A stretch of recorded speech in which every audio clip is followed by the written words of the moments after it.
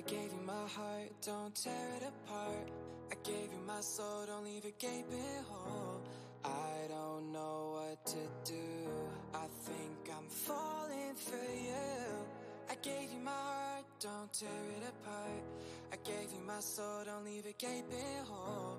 Now I know what to do, I think I'm falling, I'm falling, I'm falling for you.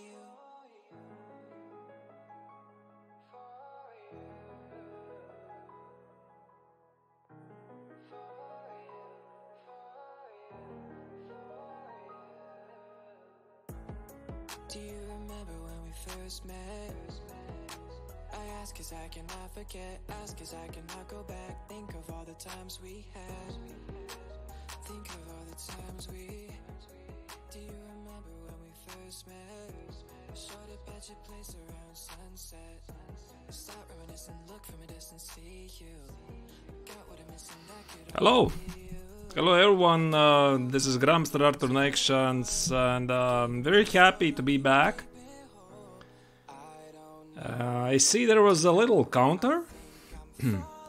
Yeah, I was on my way to my room, wasn't I? Right.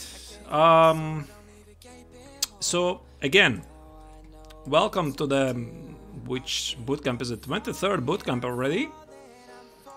And by tradition, once a week, I am doing some educational stuff. And so that's what this bootcamp is about. I'm covering various interesting theoretical topics. And today the topic is the pawn endgames. Right, so if you wish to know and learn something better about the pawn endgames, there you go. Alright, so I guess we'll start with some basic examples. And then slowly try to advance to something more difficult and see how it will go from there. Alright. Okay, let me set up a position. Let's start with something basic. Yeah, so by the way, I'm gonna use this book, Dvoretsky's Endgame Manual. And it's one of my favorite books.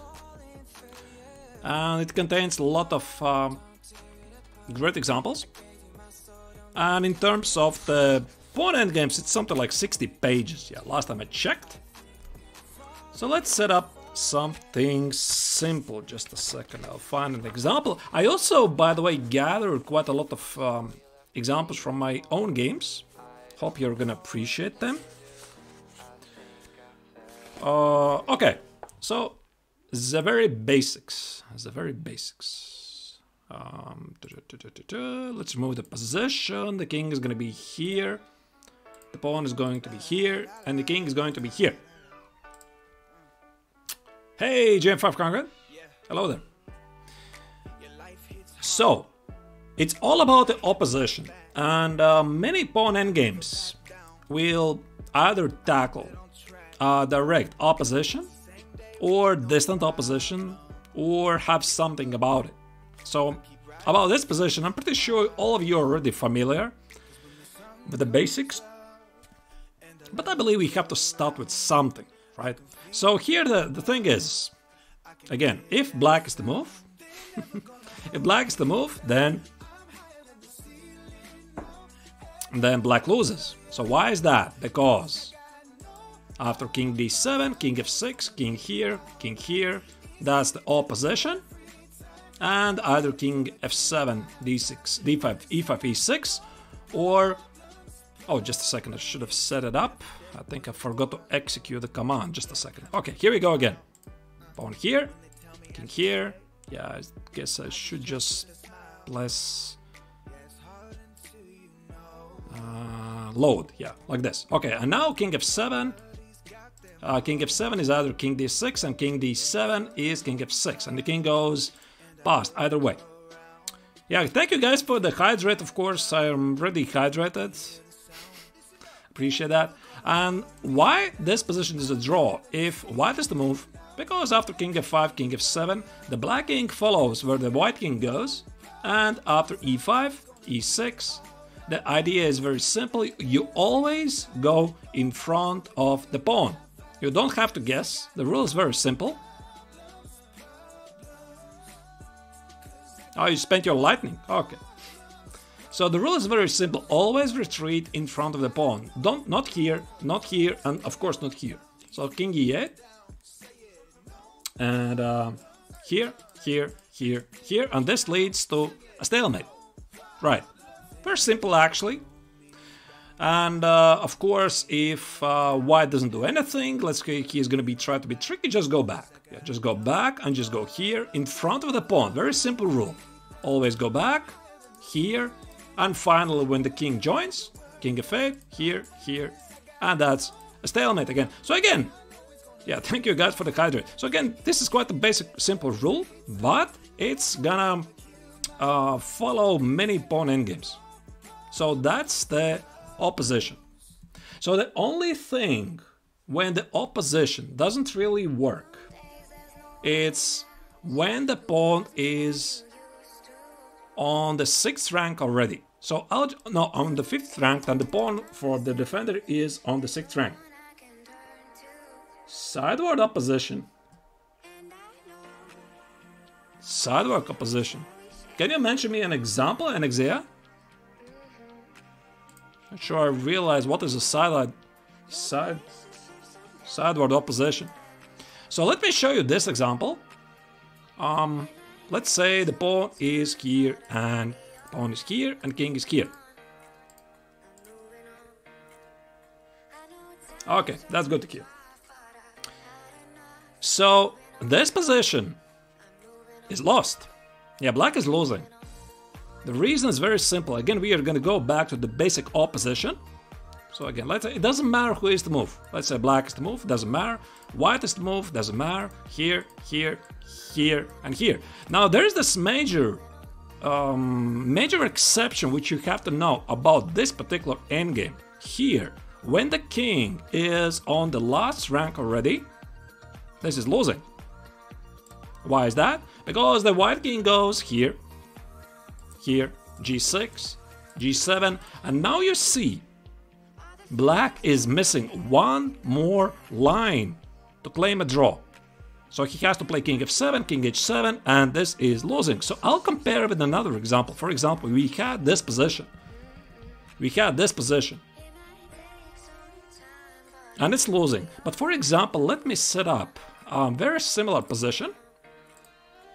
We are gonna have the pawns not on g5 and g6, but on g4 and g5. Like this. It might seem it's exactly the same.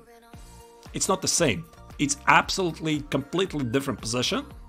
So the difference is the pawns have been moved one line closer to white's rank, and this is a draw, easy draw. And again, black draws this position just because of the opposition. So again, the white king goes forward, king h6, doesn't really matter, you can just sacrifice this pawn. That's a king h6 here. And now the most important thing what you have to know is all about the opposition. So if you play king g7, this is a very bad move, because after king takes on g5, you have some basic knowledge that this is a winning pawn endgame for the stronger side, because the king has to move, hello Lali, either here or here, and the white king will go past it, and this is winning. So the correct defense is to play king h7. Again with the idea that after king takes on g5 will be met with king g7, and this is opposition. So the black king will follow the white king. So for example, the white king will go here, the black king goes here. Here, here, here, here. There is no progress, so this is all about the opposition, some basic stuff. And after g5, g6, black has this one more final line where he manages to force white into a stalemate. That's it. So white could try to be tricky. For example, here instead of the king takes on g5, he could play king f7, king f6, I apologize, king f6, quite tricky. Inviting to play something like king h8, which by the way is still a draw. King h8 is still a draw as long as after king takes on g5, black plays king g7. White can be tricky. He can play king g6, king g8, king h6. Doesn't matter. King f7 as long as after king g5, black plays king g7. Hello, Power Slave. No, it's a draw, but it really depends where's the pawn. Let me show you some examples. For example, let me show you. Let's say the pawns are going to be here. And the position is going to be, let's say this position. No, Power Slave. It doesn't have to do anything with the A, B, G, and H files. It's all about, is the pawn up to the 6th rank or not? I mean, up to the 5th rank or not? So again, let me show you. So for example, this position, or the pawns are here, or here, or here, or here, or here. Not, of course, with the A and H files. Those are usually the George lines. So, for example, here, again, the king is going to be... just a second. The king is going to be here and here. This is losing. Now black is losing this position. Yeah, the ranks are extremely important. Which rank is it? So for example, it is black to move, doesn't matter. Doesn't really matter because king c6 is going to be king f7, king d5, and king f6. So white is the move here, here. And despite the fact that black has managed to make an opposition, he is lacking one more file. If black makes the king opposition, Sam Connolly, the outflanking becomes impossible. Yeah, Tuktoing is imminent, so outflanking is impossible. So again, here, here, here, here, and black is missing this 9th rank where to position the king to form an absolute opposition. He doesn't have it in order to force the stalemate. Here it's not, because the pawn promotes. So again, let me show you the very same example, but push those pawns one line back. So again, it's going to be the e pawn, but the pawn on e4 and the pawn on e5. Well, let's say the king is here and the king's here. Again, the same example. White goes king f6. So black has to remember, he has to force the opposition, otherwise he loses. So it's king d7. I can play tricks here, doesn't matter. Inviting you to play king e7.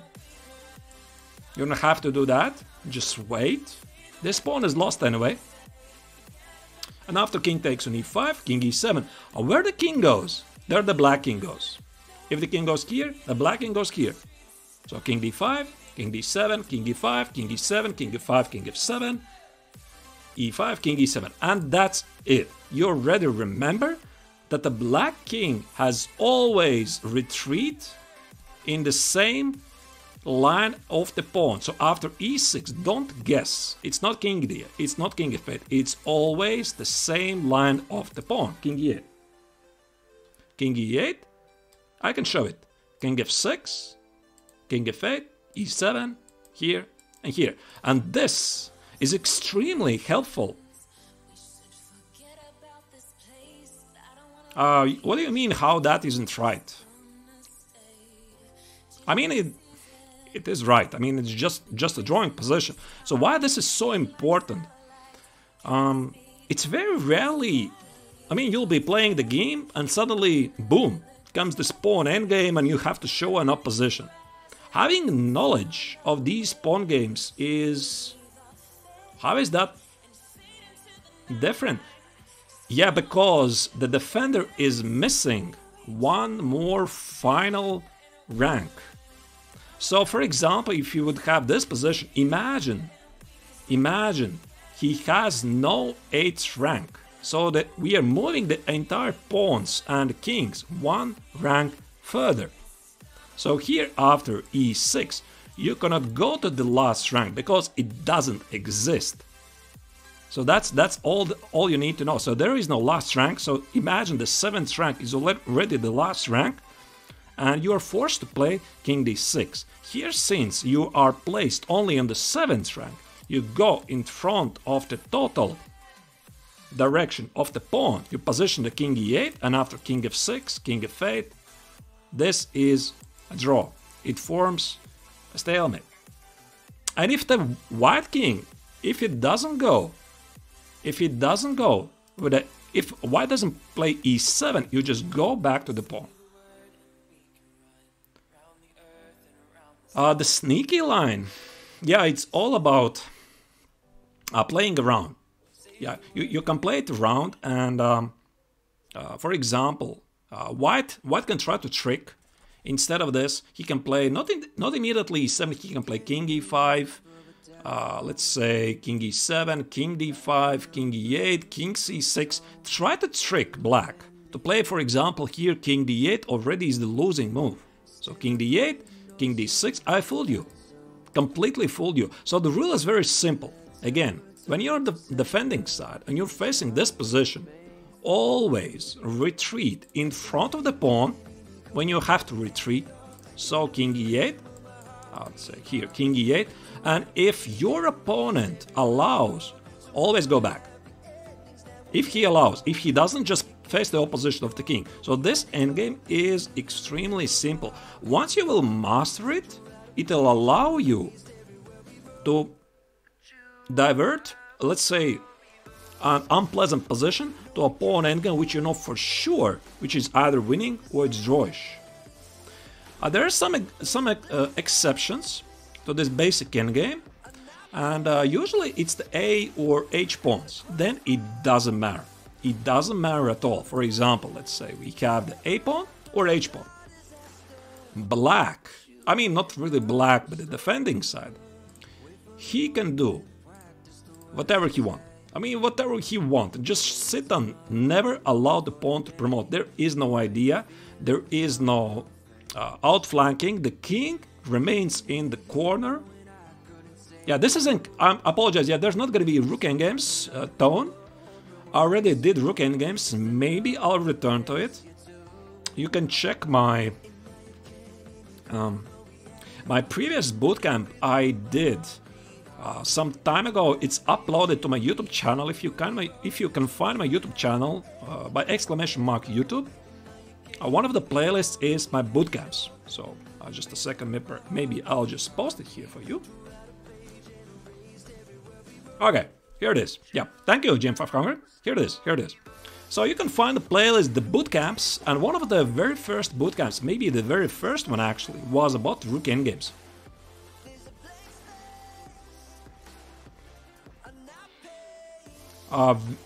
Villas Want Conquered Endgames. Yeah, I don't know the book.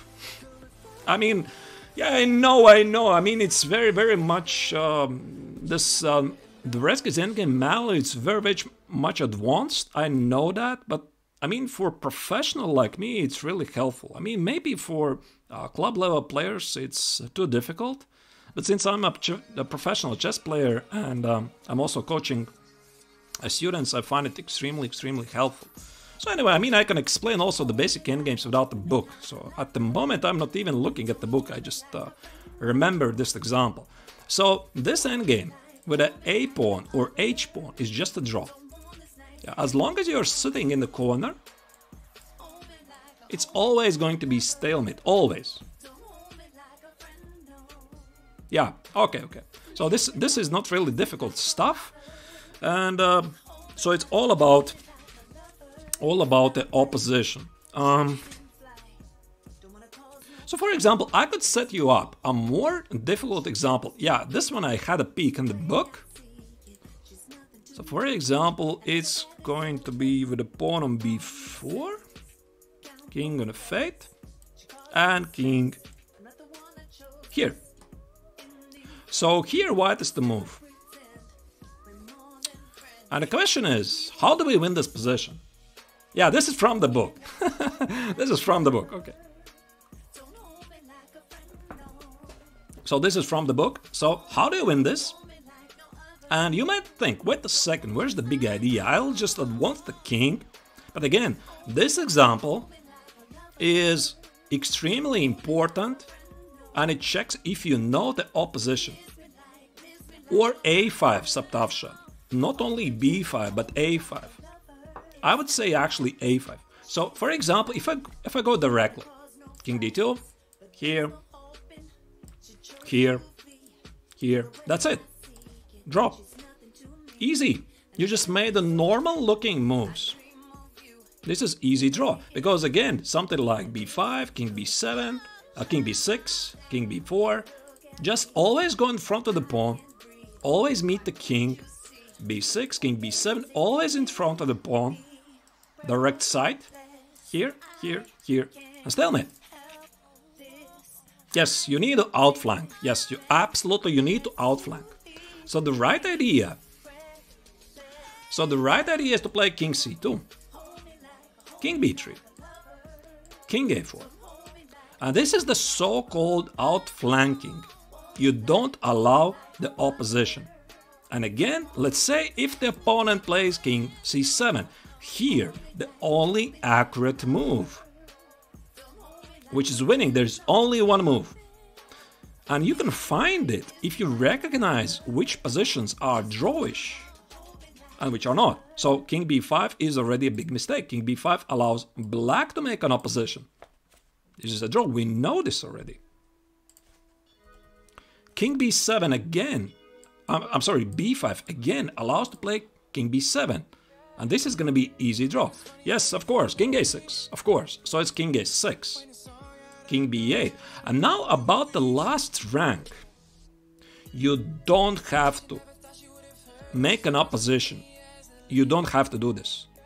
Because at the last rank, if the king is cut off, you're not obliged to make an opposition.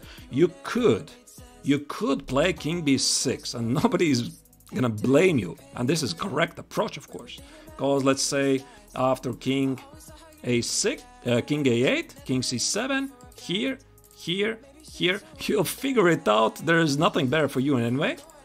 Instead of playing king b6, king a6, and b6. So this is why it was a much faster way. After king a6, king b8, just play b5, just play b6, and as long as the king is forced out, this is... Yes, Neiksans. Well said, well said. Yeah, and this is a winning endgame. So again, the idea was to get quickly to a5.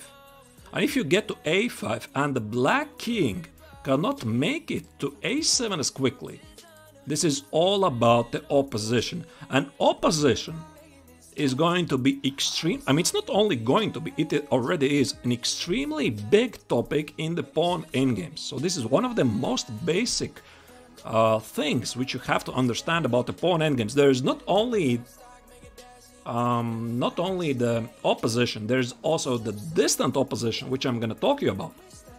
So distant opposition is going to be slightly more tricky, but still this is quite easy. The most efficient way to convert the bishop and the pawn,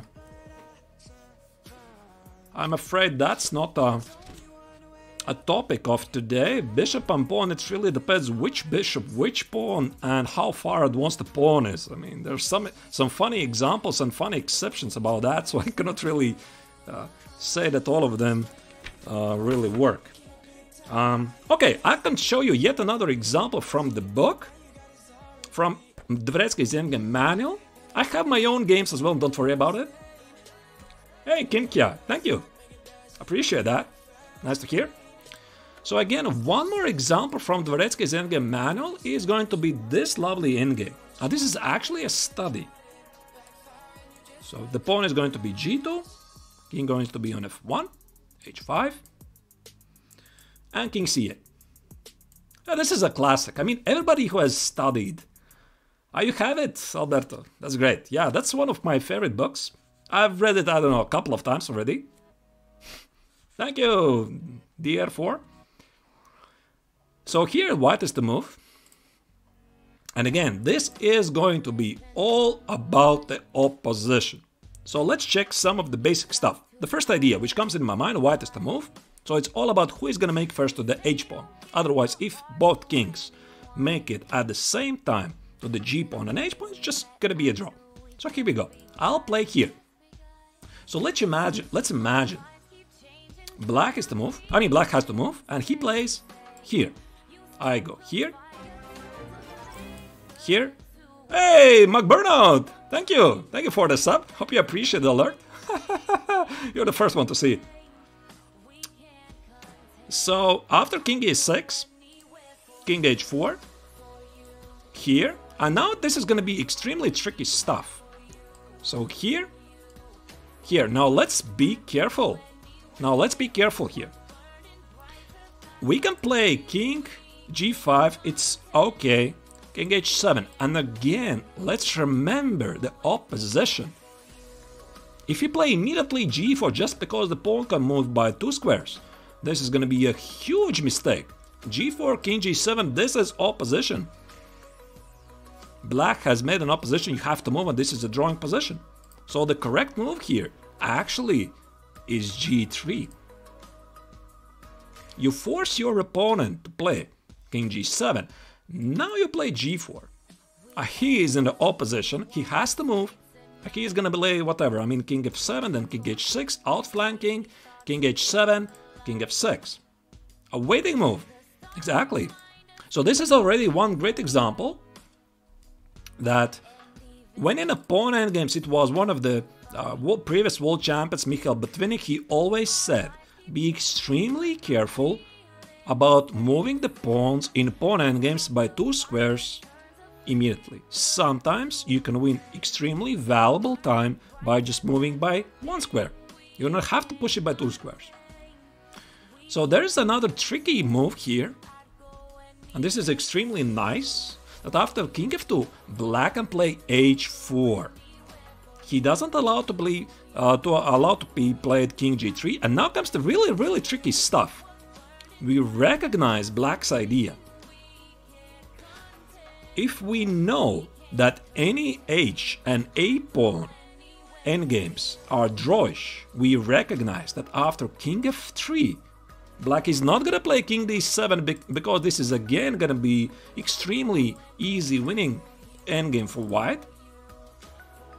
Yes, we must not take with the pawn. So after h3, we recognize the idea because g takes, black just positions the king in the corner. And that's it. This is a draw. So what do we do? After h3, we're thinking, wait a second, I could play g4. I mean, in order to take the pawn as quickly as possible. Yes, that is a draw. This is also a draw. Also, this is a draw, because after king d7, king e6, we just cannot jump into h5. If we would have the king on h5, like king h3, king h5, this is winning. Now this is becoming a draw again. White made all of the normal looking moves, and yet he spoiled the winning position. So where was the win? Let's go back. So the win was, after king f2, we already discovered that after king d7, king g3, king h4, king h5, white king manages to force upon black an opposition. So after h4, now comes the really beautiful move.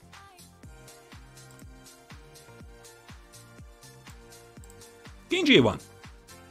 And the difference is, the black pawn is closer. This is the only move. The only move. So the black pawn is closer to the white king, and we can just play king g1, king h2, king h3. And now again, one important accuracy. If black plays h3, again we recognize we cannot take g takes on h3 because this is drawish endgame. We might play g4, but g4 is a big mistake, all again because of the opposition. And this is a draw. So the only move which wins is g3. g3 wins because after king d7, king e6, now we are forcing the opposition. King g6 is going to be met by king g4. King f6. Now let's be extremely accurate. Let's not play king g4 because king g4, king g6 is an opposition. We have been forced an opposition.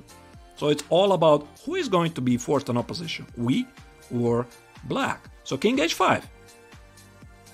King f5 doesn't change anything. King g7. Let's play. Again, let's be extremely accurate. Why doesn't win with the other position with the king on f3? I already showed that. I showed that before. Because black manages to put an opposition.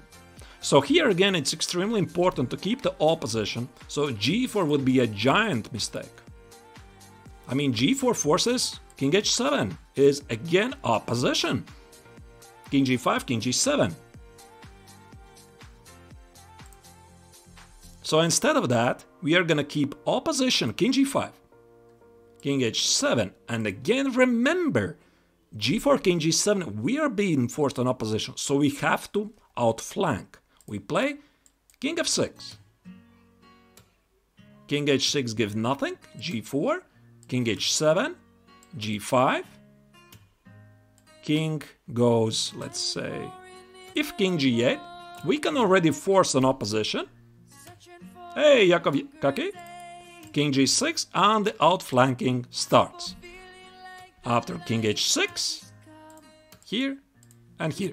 Now the question is, did you understand that? So this is all about the opposition. So if you understand the basic principle of the opposition in the pawn endgames and you understand which positions you have to avoid at all costs, it's going to be so much easier for you. So you already should know by heart that having the pawn behind the king and king in front of it, and your opponent is forced to move, this is a winning position. If you are the one to move, then this is a drawish position.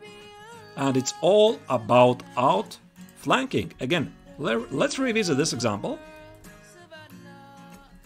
So first we realize that after h4, king f3, h3, g3, this is simply going to be, or g4, this is simply going to be a draw.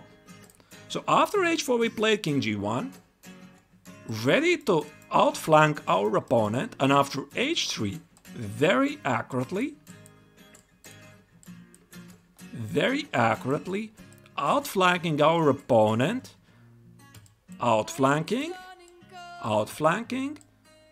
extremely careful not to force upon us an opposition. So we are still playing king g5.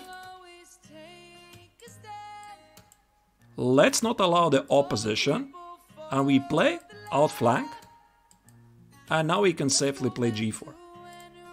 And when the king is forced already to the last rank, it doesn't matter. It's either outflanking or just push forward the pawn.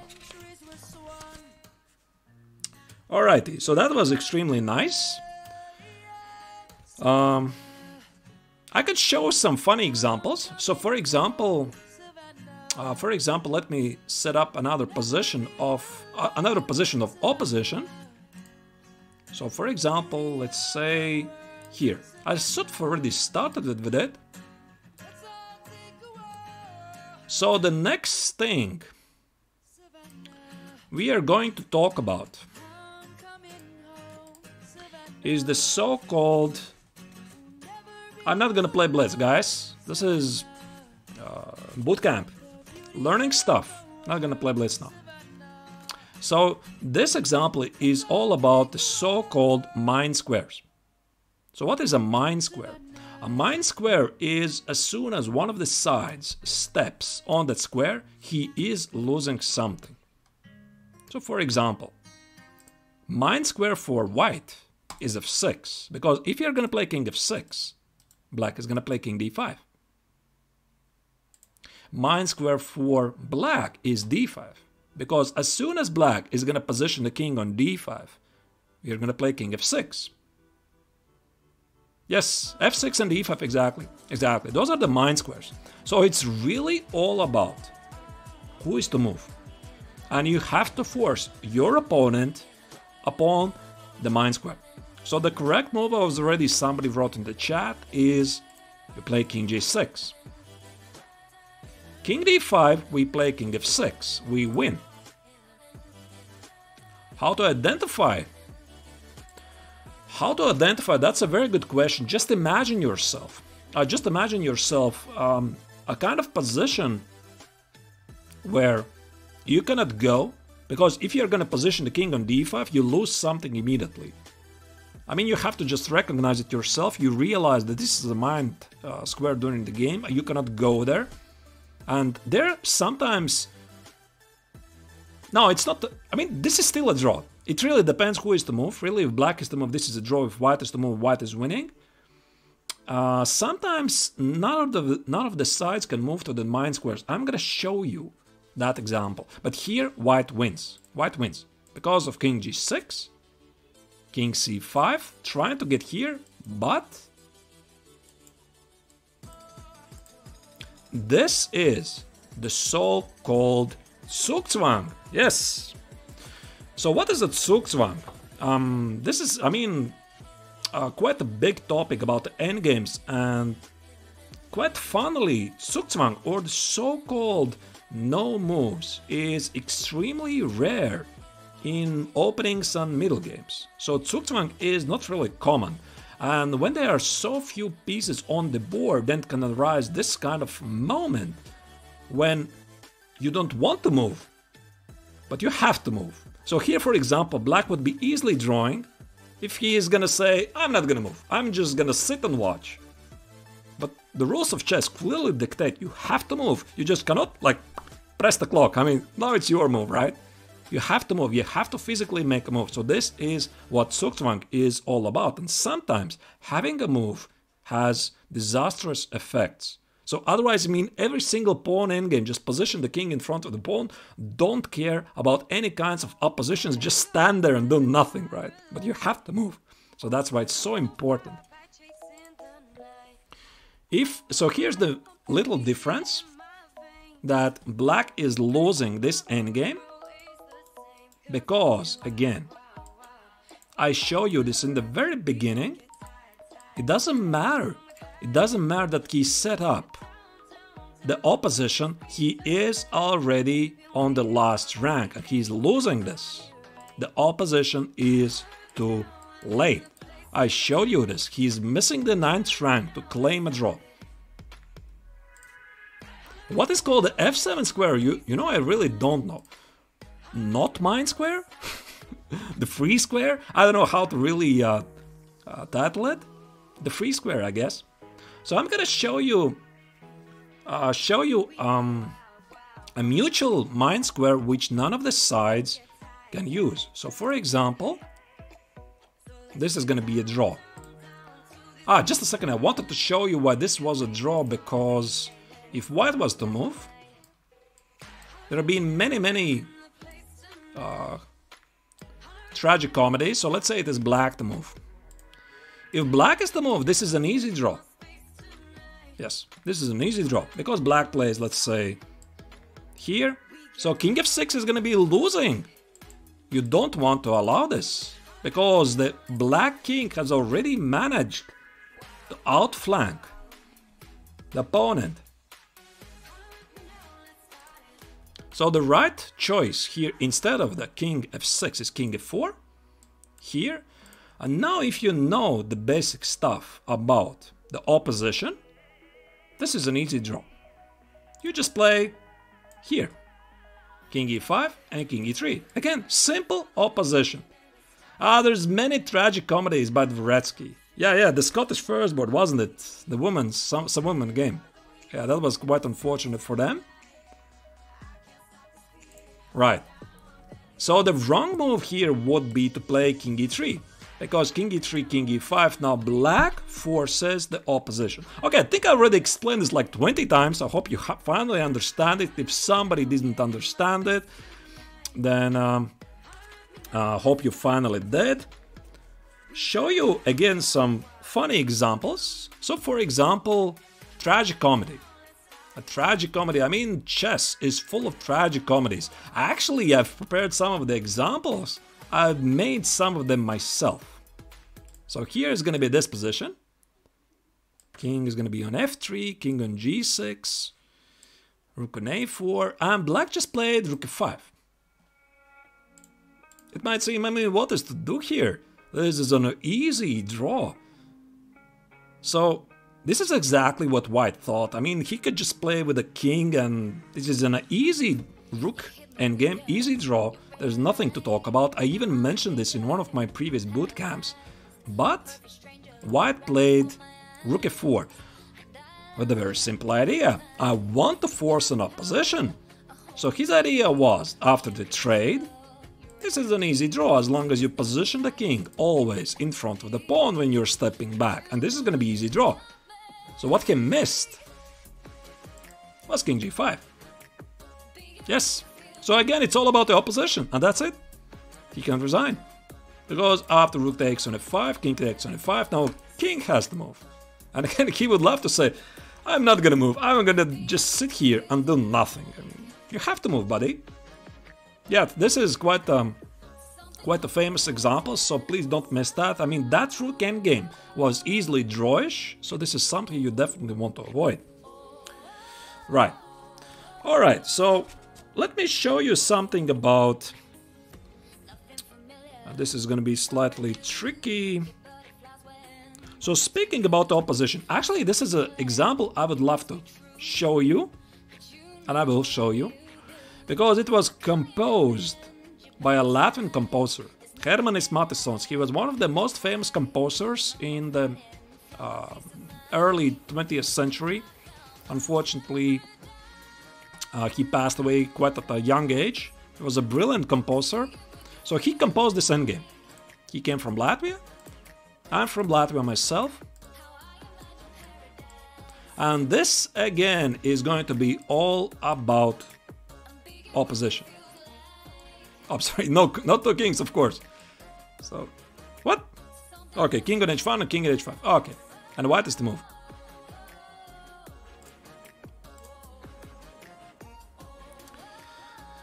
Right. So here black is the move. No, I'm sorry, white is the move. It might seem, wait a second, what's the big idea here? I mean, I have an extra pawn.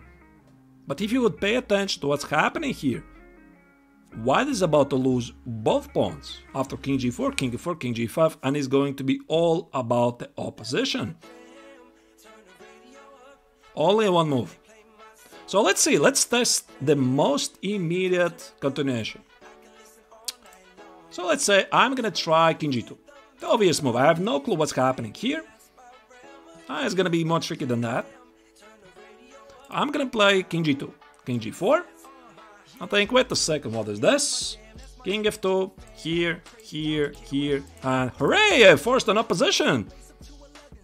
It's not an opposition because black has one more extra move.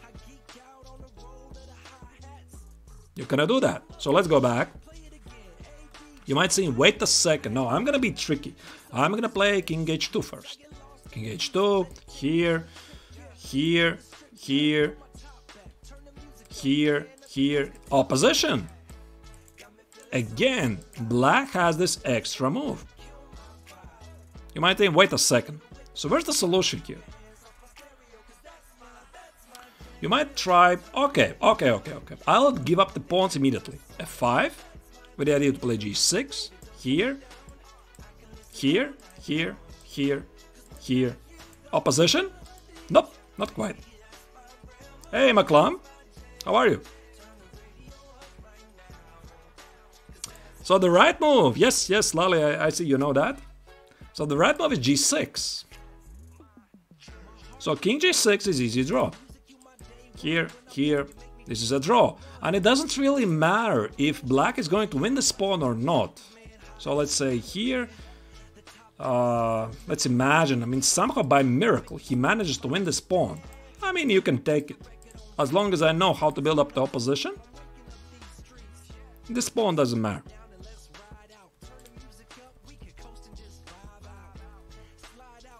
So the correct move after g6, f takes, you might think, wait, okay, now I got it. I'll play king g2. And after king g4, I'll play f5. Except after g takes, king f2, king f4, again you're in the opposition. So wait a second, what's happening here? So finally, when you would spend quite a lot of time checking the position, you'd realize the only move which is saving the position first was g6, f takes, then f5. g5 is easy draw, so you have to take. And now this is going to be extremely important. The next move is the only one which saves the game. Again, remember the opposition. King h2 is going to be king h4. King g2 is going to be king g4. So we play king g1. And after king g5, king f1. So this was the last fun. No. King g2 would be again losing. King g2, king g4. Thank you. Thank you for the game. As opposition. King f2, king f4. We already know this. So the last final move was king f1.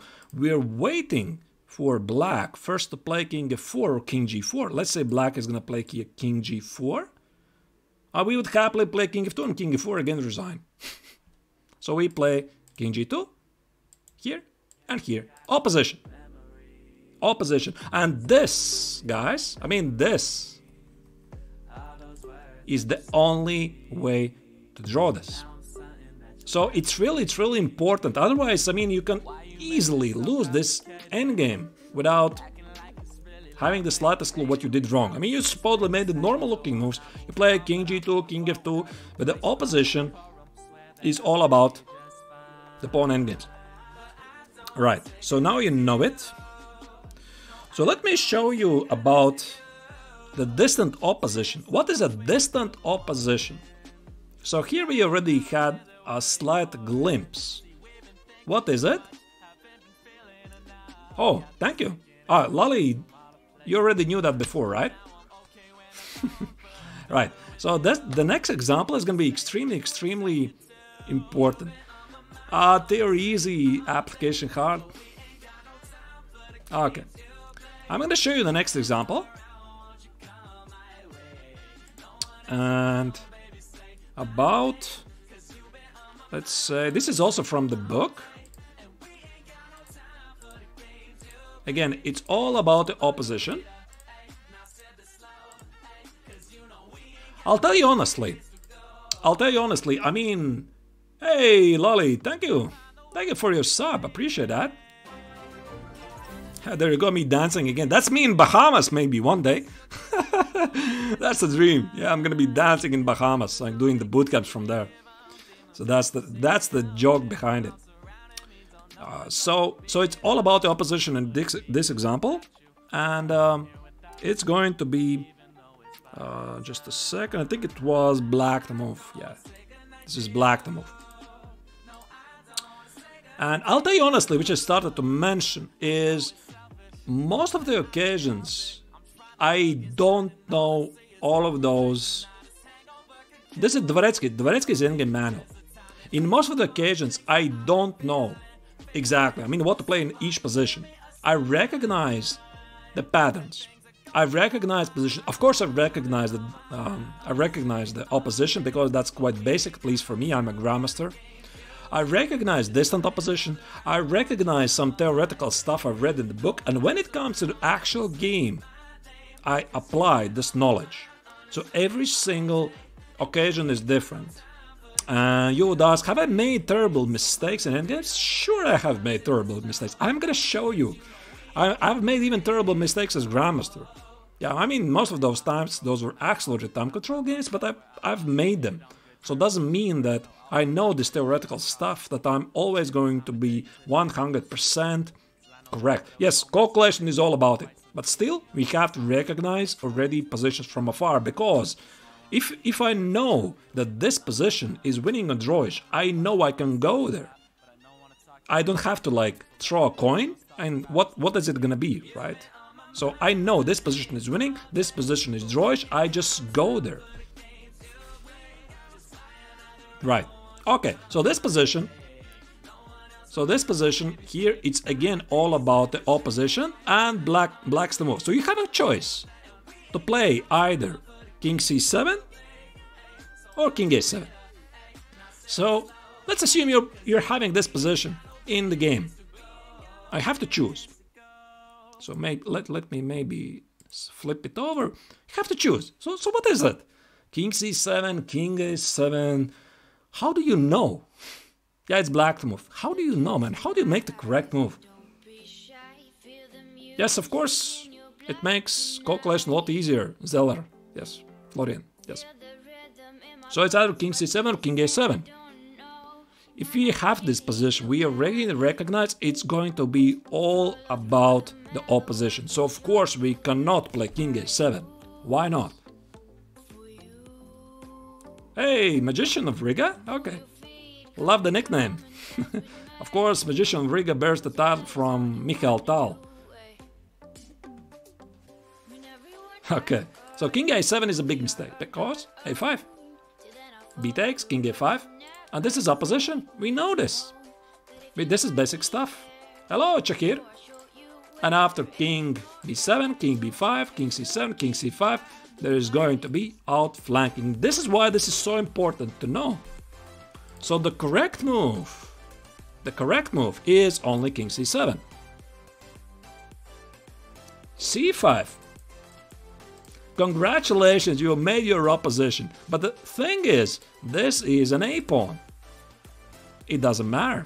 You just position the king in the corner and it's gonna stay there. No outflanking is going to work. So white gonna do this. a5. Just trade it. Just trade it, and this is an easy pawn endgame. Easily drawish. c5, king c6, king c4, king c7. Always in front of the pawn. Instead of this, white can try to outflank you and play king a6, king c6, king a7. Let's not allow us to be outflanked.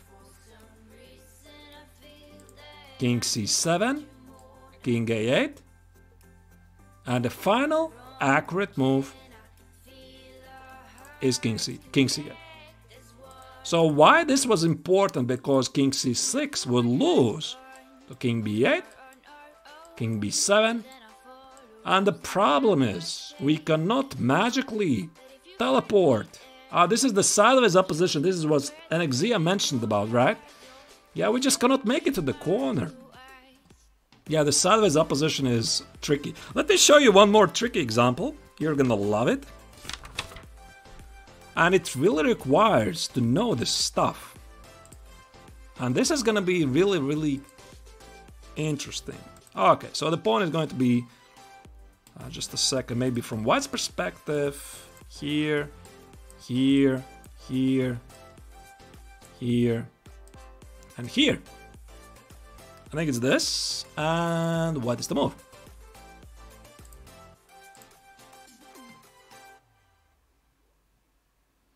So, now we think. What was it all about, that opposition and distant opposition and outflanking? So what do you think? What really works here? The position is extremely simple. There's what? There's 5 pieces on the board, 2 kings, 3 pawns. Go for the distant opposition, right? So king f1 loses. Why is that? Yeah, people already are guessing the correct move. So king f1, I'm gonna show you why it loses. Here, here, king g3.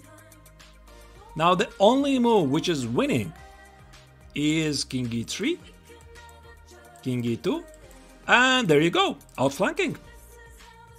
We push the king out. And again, white would love to say, I'm gonna sit here and wait. Nobody have to move. You have to make a move. You just cannot sit and do nothing. So after king g4, king f2, that's it. You win the pawn, and one with pawn promotes. So you might think, wait a second, I could try something else. After king d3, I could play king g2. And after king e3, king g3, that's a draw. Black can also be smart. He can play king e2. And immediately king g3, king f1 is the outflanking. So the right move, who was it already posted in the chat, is we are gonna keep the so-called distant opposition. So this is the very first example of the distant opposition. It's paradoxical. I mean that sometimes these crazy paradoxical ideas work because you recognize the pattern. As soon as the black king is going to play king e2, I'll play king g2. As soon as the black king is going to play king e1, I'll play king g1. Let me show you. Let me show you. So let's say here, only move drawing here. I'll play here. Only move, which is drawing this position. Here. It's paradoxical. I mean, you're just going away. You're going away from this.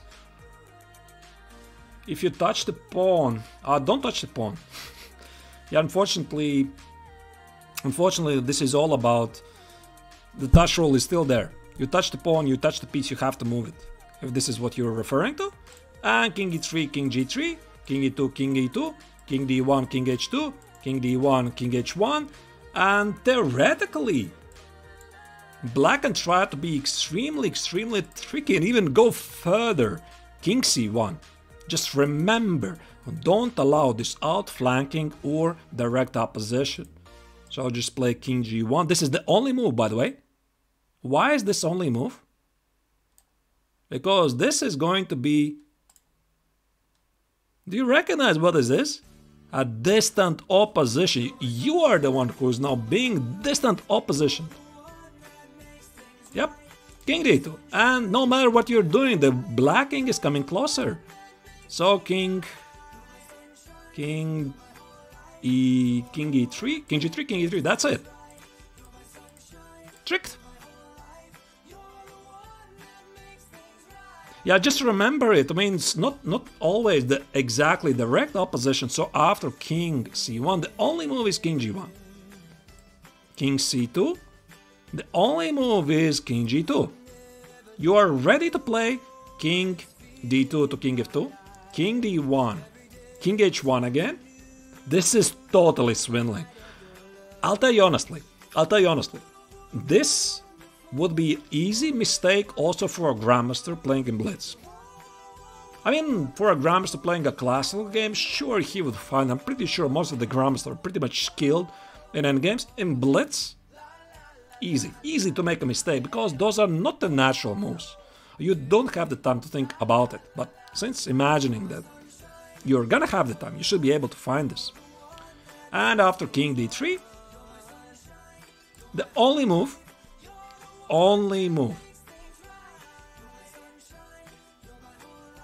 king h3. Again, distant opposition. So this is extremely important. And yep, king h3. And I'm gonna show you this example. I played it myself, so that's one of my games at the Grandmaster level. But this was a Blitz game. Yeah, after king d1, king h1, exactly, power slide. Yeah, thank you, appreciate that. So this is gonna be my own game. I played it myself. That was a Blitz game, I played it online, so I made a mistake. Just a second, I'll find it. Oh, I didn't... Okay. Just a second. Here we go. So this was my game against... let's fast forward to the end game. Doesn't really matter what happened there. So we got to this position. So we had this position. This is my game. I was playing against Igor Kovalenko, one of the leading Latvian Grandmasters. This is a Blitz game. We played it online. So again, it's all about the opposition. And you recognize the position. I'm playing this position. I know queen e5 is a draw. I know this. So I play queen e5 check. Has to take, because king f8 is going to be thank you. So queen e5 here. Now f6 is going to be easy draw. f6 takes, king f7, just whatever. Just position the king on g4. This is basic stuff. We already know this. Instead, he played king f8. Now, where do you move? So why does the move here? I had literally seconds here. And I made this very big mistake. I played automatically. That's it. I had no time to think about the distant oppositions, about the outflanking. Just automatically played. That's it. I was lost. Yeah, I played king d6. Actually, king f6, I think it's also losing. King f6. Yeah, king e8. Here. Here. And... so it's gonna be after king e4, king e6. The king is going to push out. And we are gonna lose this pawn as well. So after king e5, king e7, king f4, the only move is king d6. This is the so-called distant outflanking. Bishop 5 conquered. Yeah. And again, king e4, king e6, king e4, king d5. Here, here, here, here, here, here, here. This pawn is lost. Yes, I got them. Thank you. Alright, so I play king d6 in the game. And after king e8, I had the idea that after I can still play king d5. I just did not have the time to think about the distant opposition. So he played king d7, king e7, and after, let's say, king d4, f6 already wins, by the way. f6, king f6, and king g5 is the outflanking.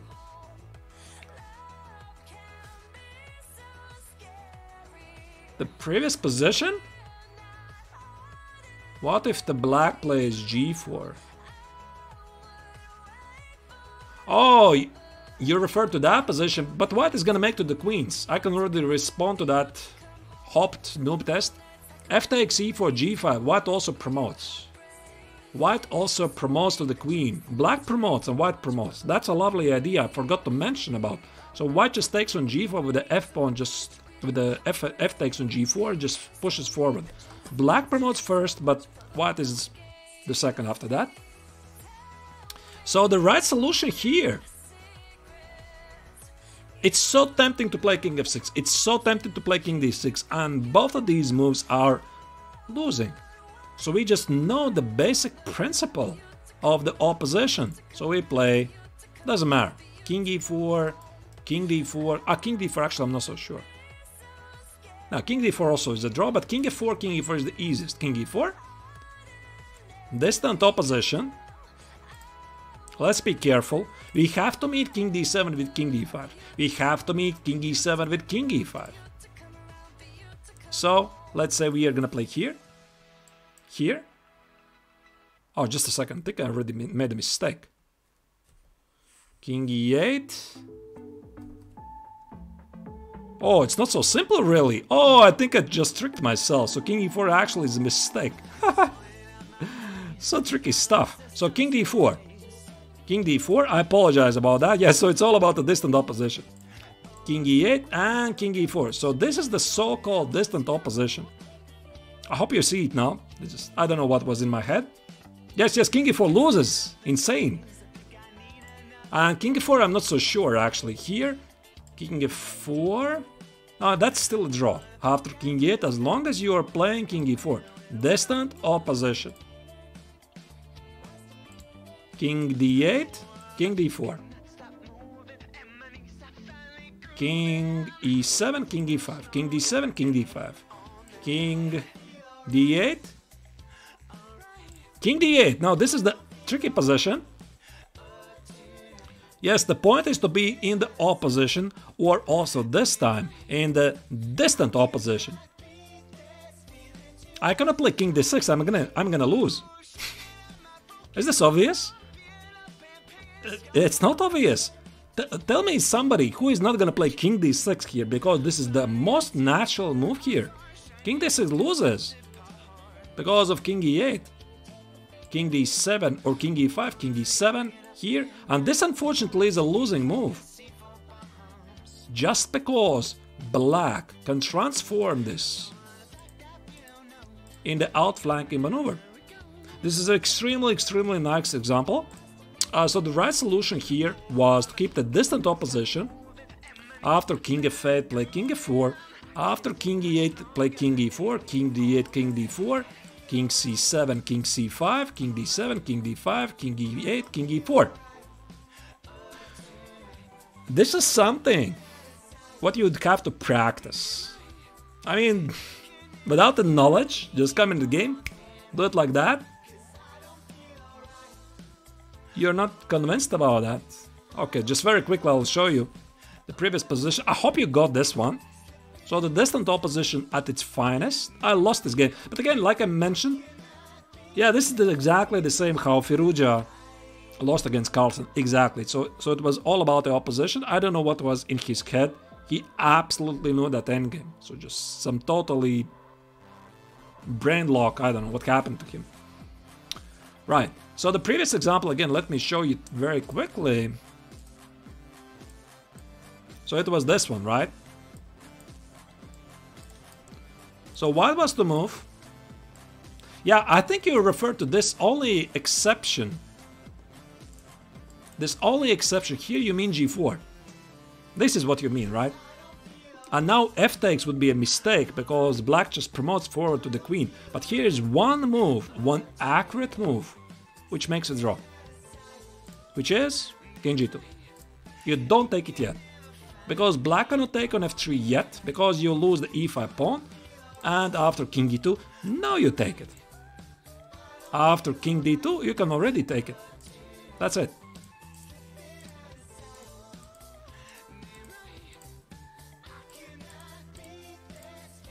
That's it. So this was, yeah, I apologize, I should have showed that. Forgot. So this g4 was a last trick that was in a black's arsenal, and he could have used it. Hello, Zabalyanets. Thank you. Hope you had also a great new year. On the horse being overrated. You mean the knight? Yeah, I know Petr Svidal likes to title it as the horse. Actually, I think it's the bishop which is overrated. I was a big fan of the bishop of many years. I came to realize it's not really so simple. Alright, let me show you more. Let me show you more. So this is gonna be quite tricky. I'm gonna show you just for the sake of complexity. We are not gonna talk too much about it. This is yet another example of a distant opposition. Just a second, just a second. It's gonna be quite complex, but still, if you understand the principle of the distant opposition, maybe it's not really so difficult.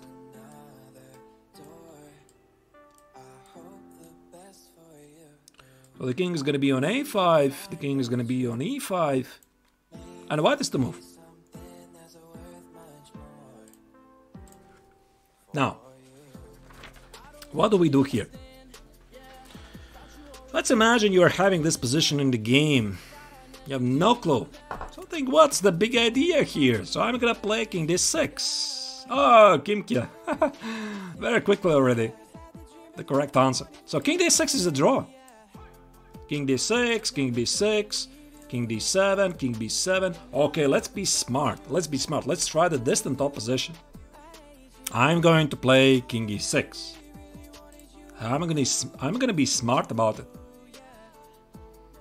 Yes, we are going to win. So king e6. Black also is smart. He's also not born yesterday.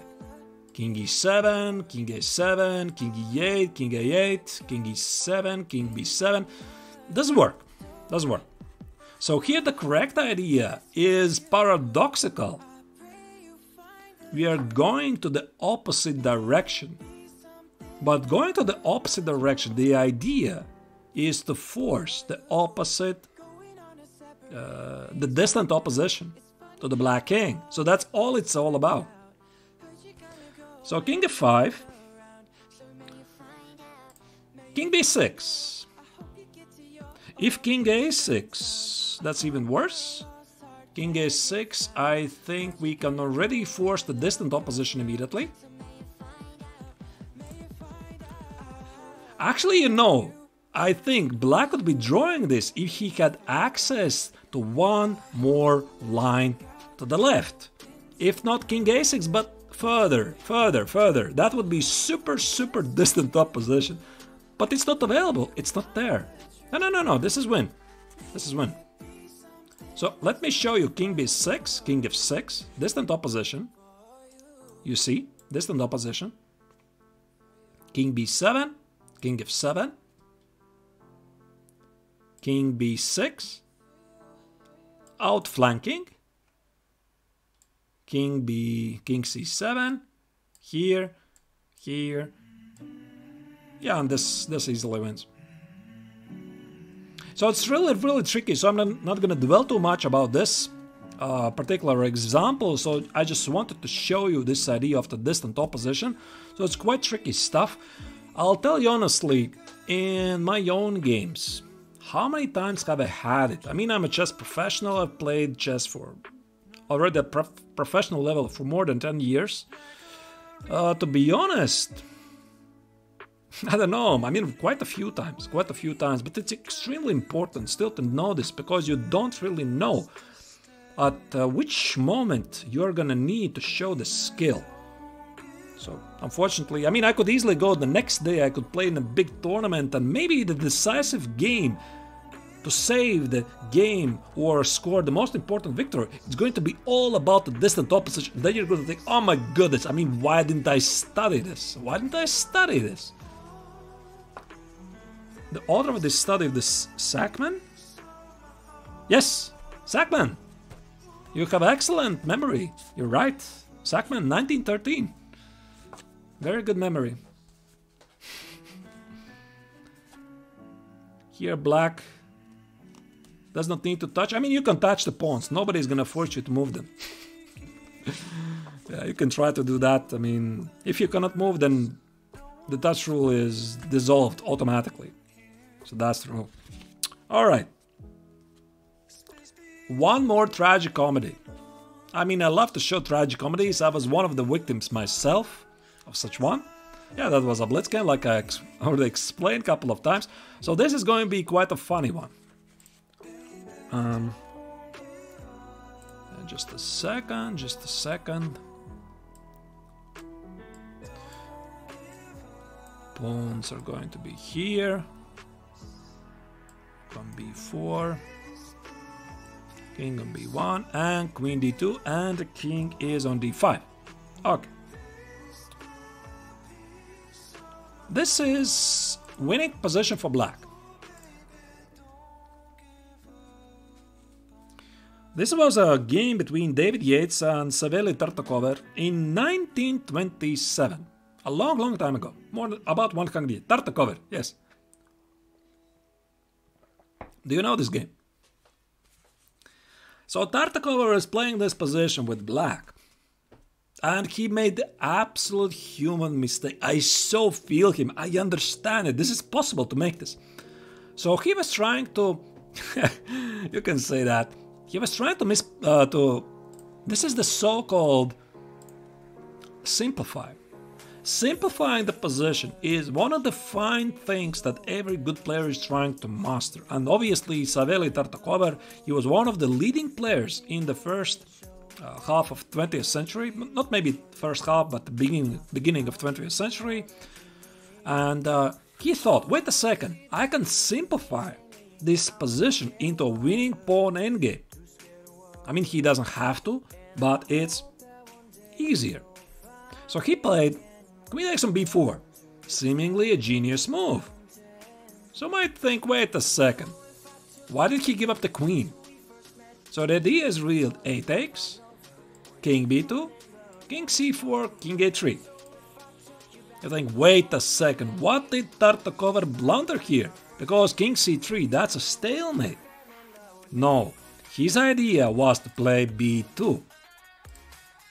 And this is all about the opposition. So he thought, wait a second, this is already easily winning position, because after king takes on b2, king b4, I force the opposition. Now you can imagine the nightmare, the horror, when his opponent exactly played king a2. Yeah, that is unbelievable. It seems the same, but again, the principle is the opposition. And that's it. And that's it. So king c3, king b1, king b3 is a stalemate. And king b4, king b2, that's an opposition, but from the different side. Yeah, that's amazing. So this position was winning. And I'll tell you that, I mean, the chess world is full of such tragedies, tragic comedies, so to speak. So he misplayed this. I made such mistakes myself, not really that painful, but some very similar ones, so that's absolutely normal. And, right. Alrighty. I think I wanted to show you... Oh, this is quite a nice one. Yeah, before I'm gonna move on to the next example. There's school, online schooling. Right. Before I'm gonna move on to the next example, I would like to mention a little about the sponsor of the stream. I hope you have 2 minutes of that. Since the middle of December, I've been sponsored by one of the fastest growing VPNs in the market. It's called Surfshark. Surfshark, yes. They're my sponsor of my channel. I would love to mention them. Thank you, GM500. So just a second, very briefly, I'm not gonna divert you too much. So Surfshark is one of the leading VPNs in the market. Leading VPN, that's a virtual private network, which allows you to create anonymous network and hide your data from the ISP. And why it's so important? Why it's so important? One of the biggest features for a VPN and on this occasion for Surfshark is those targeted ads. Every single day when I'm trying to buy something in an online store and I go to the Facebook, every corner I'm seeing a targeted ad. So I was looking for these LED lights to buy for my streaming equipment, and when I ventured to the Facebook is trying to sell me LED lights. So that's my ISP, my internet provider. It's selling my data to the advertisers. So annoying, I can tell you that. And having a VPN installed allows you to bypass this problem because your ISP is not gonna know what you're doing. So that's really so great. And the second one of the biggest feature is the access to the entire US Netflix library. Yeah, I've been using it ever since. Here in Latvia, we have something like 10% of US library of Netflix. So annoying, you can believe that. I pay exactly the same stuff that Americans are paying, and I get 10%. So I install VPN, I can get access to the entire 100%. How great is that, right? So one of the best features, so don't worry about that, that's legal, that's okay, as long as VPNs are legal in your country. Yeah, there's some very few short list of countries where VPNs are illegal. I think that's China, Russia, United Arab Emirates, couple of them. Yeah, very few, very few. Yeah, and no, it's legal, completely legal. You can check it. If you don't believe me, check it online. That is absolutely legal. And it's really great stuff, at least accessing these geo-locked content. Yeah, that's quite important. And North Korea. I don't know about that. I don't know about North Korea, but I would advise for everyone who wishes to purchase a VPN, just check if VPN is legal in your country. In most of the free world, it is.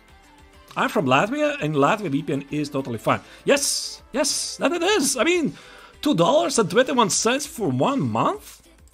Yeah, just compare the prices. For example, I mean, the big guns, NordVPN and ExpressVPN, they're the big guns.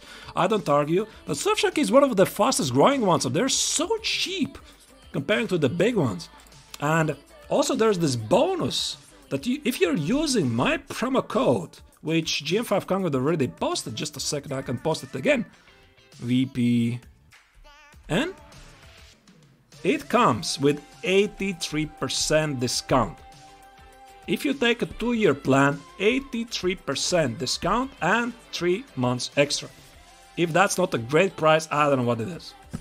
I have myself VPN installed on my laptop, from which I'm streaming right now. I have it installed on my smart TV. Works great. Okay, check it out. They're great. I love them. my very first sponsors of my channel. Super grateful for them. All right, let me switch back.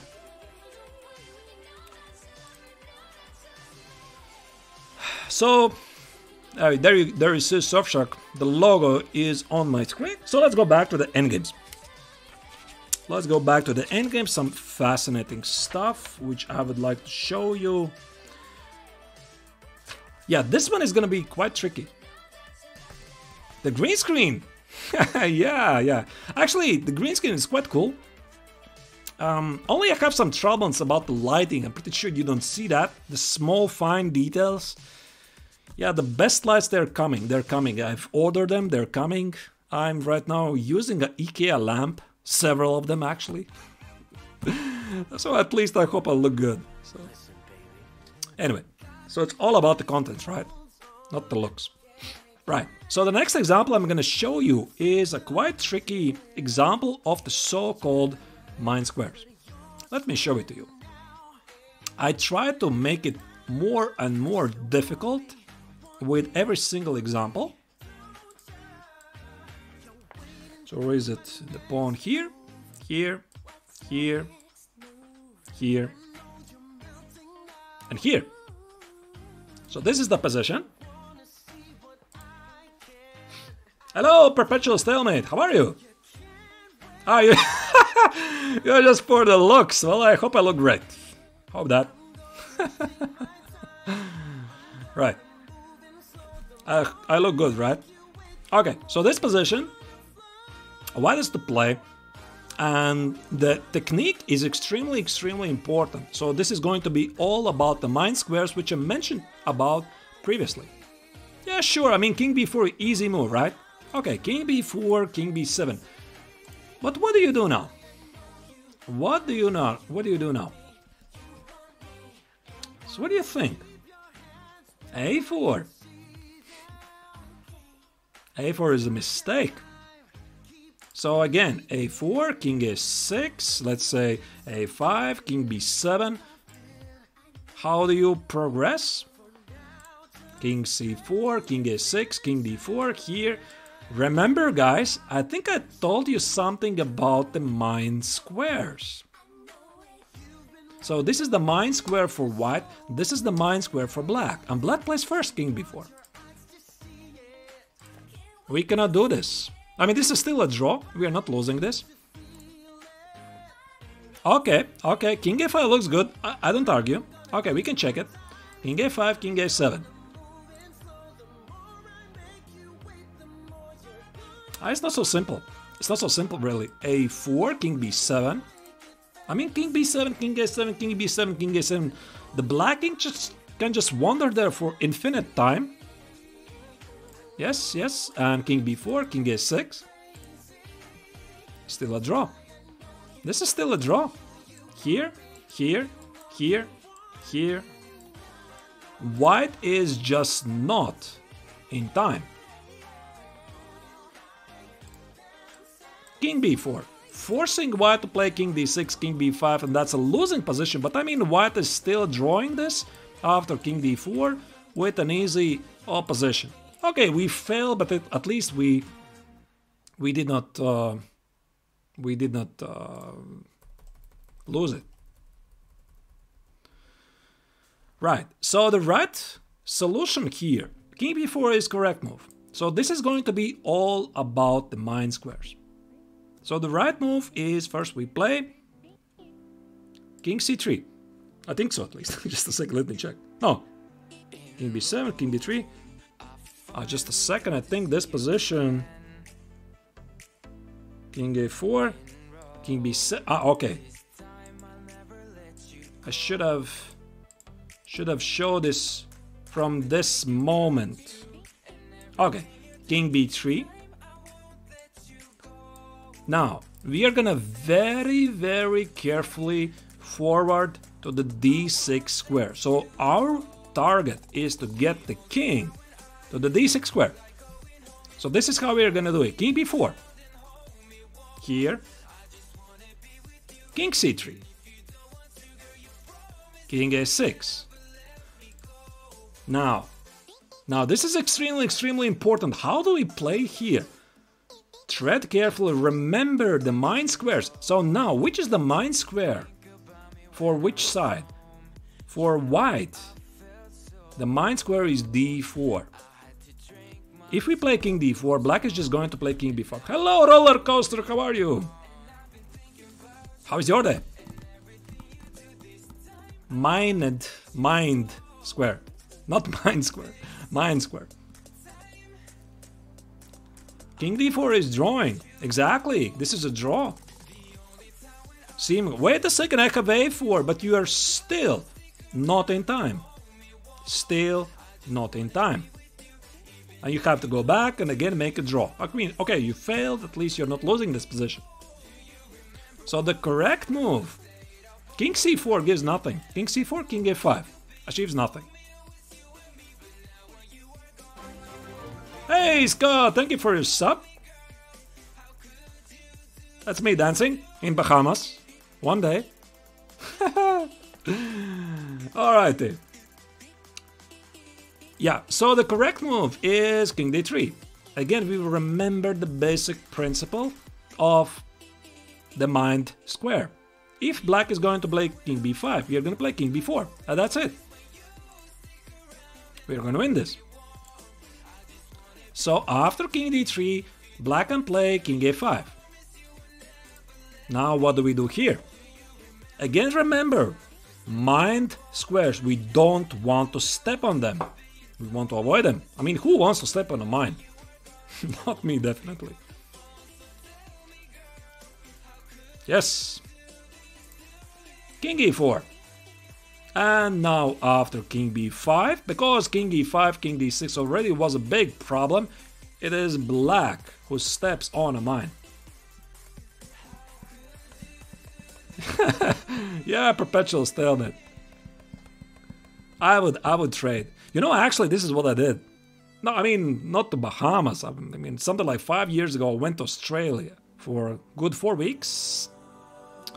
That was awesome. I mean, Latvia was something like minus 20 degrees. I went to Australia, it was plus what? Plus 30? Plus 40? Right. So here after king b5, king d4, black has stepped on the mind square and he loses. That's it. Here, doesn't matter. Here, here, here. I mean, maybe instead of this, after king e5, you can be accurate and go around. Just go around. If you want to be really accurate, if you want to preserve your pawn, you can also do it like this.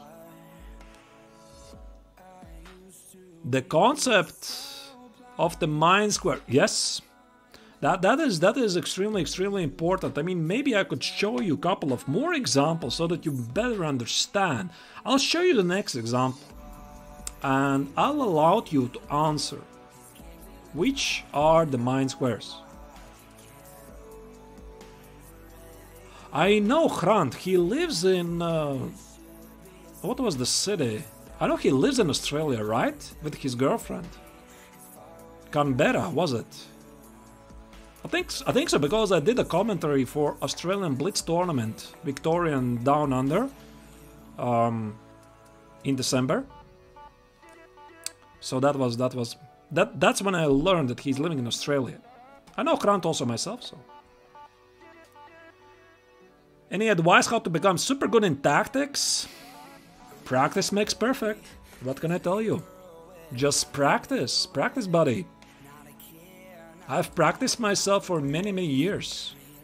It didn't happen overnight. Alright. So next position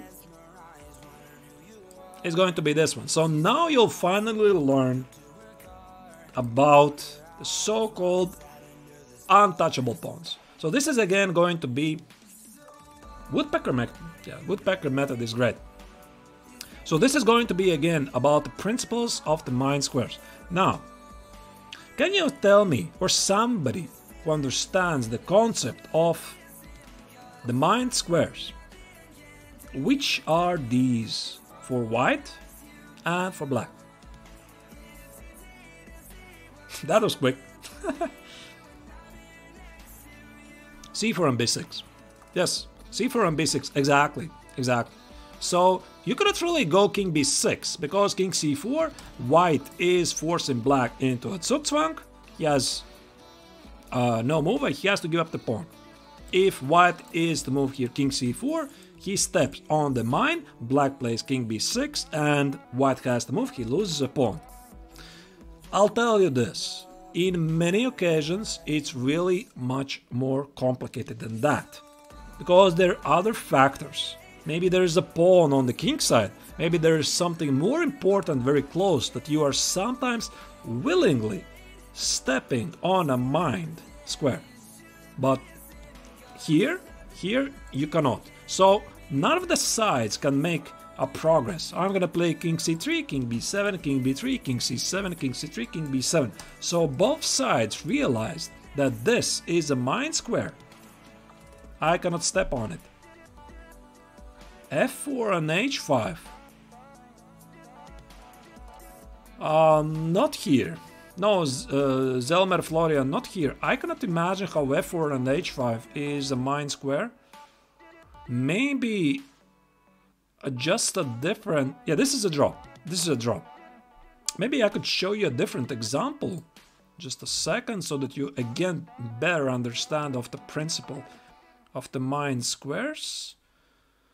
Let me think of something interesting. Ah, there was actually quite a funny one. A game by Alexandra Lechin. I could find it for you. Just a second. It was here. It was here. Very, very shortly I'll find it.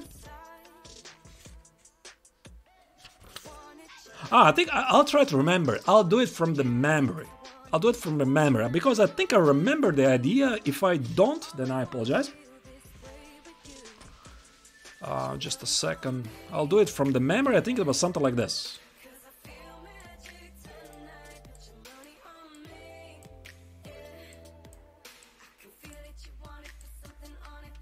Just a second.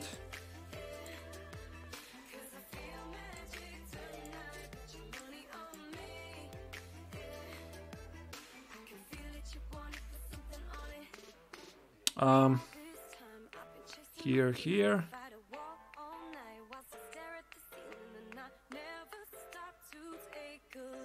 I think it was this. I think so. So this was, yeah, this is the position, or very close to it. So this was a game by Alexandra Lechin. He was playing against somebody, I don't remember against who. This is in the book. This is in the book. I just cannot find it on the spot. I just remember it. So the idea again is all about the mined squares. And so again, let's identify the mined squares. Any ideas? So where the kings cannot go? Here actually king b4 might be possible. I just didn't check it. So maybe it's slightly more different than that. Blindfold chess. Yeah, I guess it does. It improves your calculation, at least imagination. Thank you, Zelmer. I mean, I remember many positions. Most of the time I don't need a book. I've read it a couple of times already, so I just using for reference. Yeah, d4 and a6. That's very good. That's very good. Yes. So the idea is I cannot play king d4 because of king e6. So king d3 is correct. King e7 is correct. Again, king d4, king e6. We cannot do that. And now the correct move is by the use of the mined squares. We play e4. Obviously f takes simply wins. F takes king e4 simply wins. f4. King e2. King e6. And now, what do? You have to see this from afar, to be honest. Yes. King f2. So it's all about the mined squares.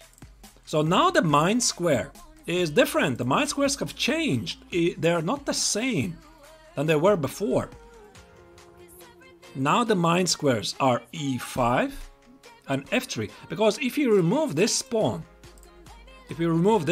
off the board, King e5, king f3, king f3, king e5. So those are the mine squares, e5 and f3 squares. But the thing here is that black cannot wait, because the pawn on e5 is removing the d6 and f6 square. So he has to take, otherwise here after king f2, he has to go here, here and here, and after king f3, king e4, we just collect a pawn.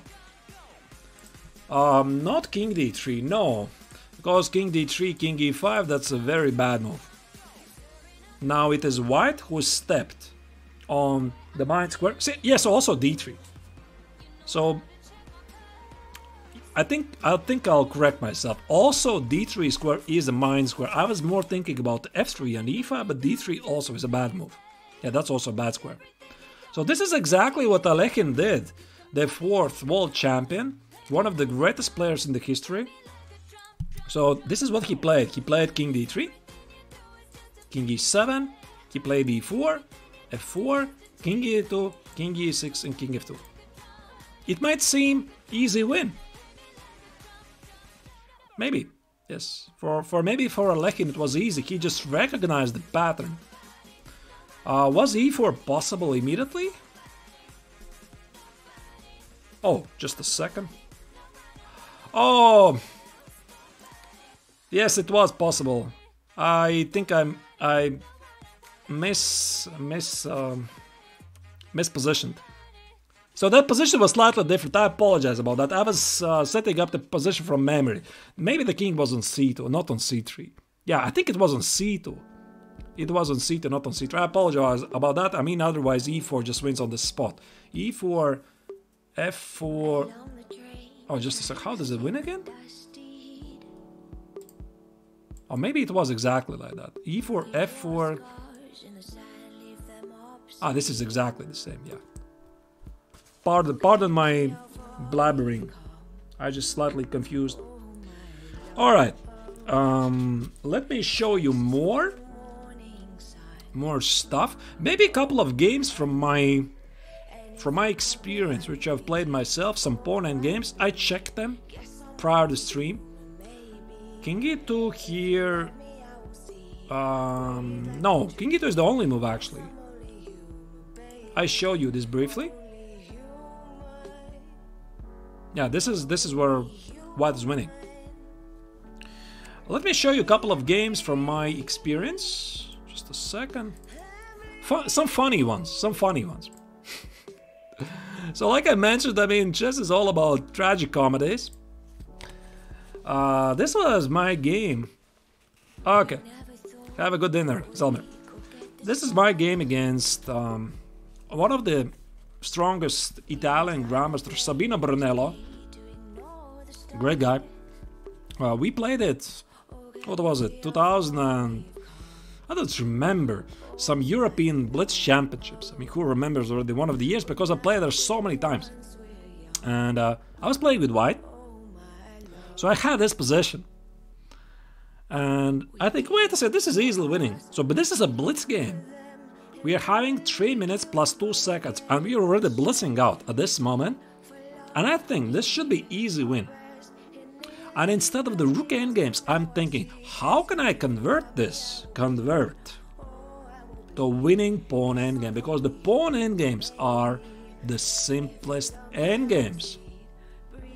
Simplest endgames. So I played rook c5 first, or c7, doesn't really matter.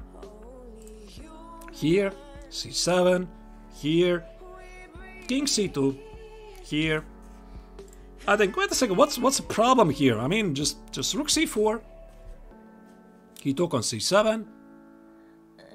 I took on c7.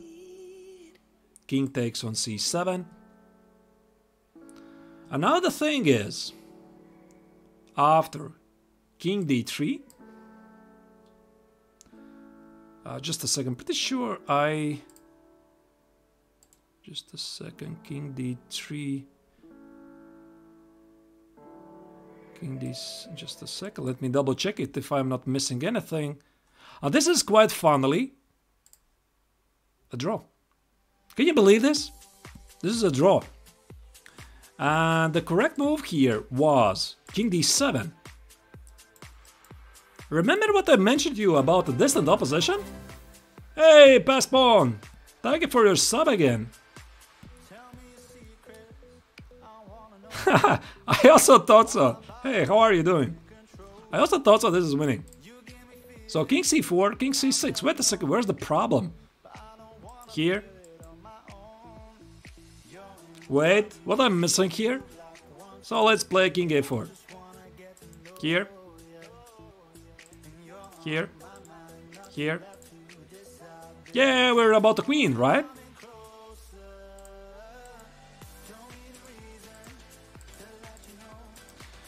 The only minor little problem here is, how do you stop the pawn? Hey, thank you. Yeah, I've had it since the start of January. There's no way to stop it. No checks. Those annoying pawns. Pin it. Sure. Here I'll just play king h1.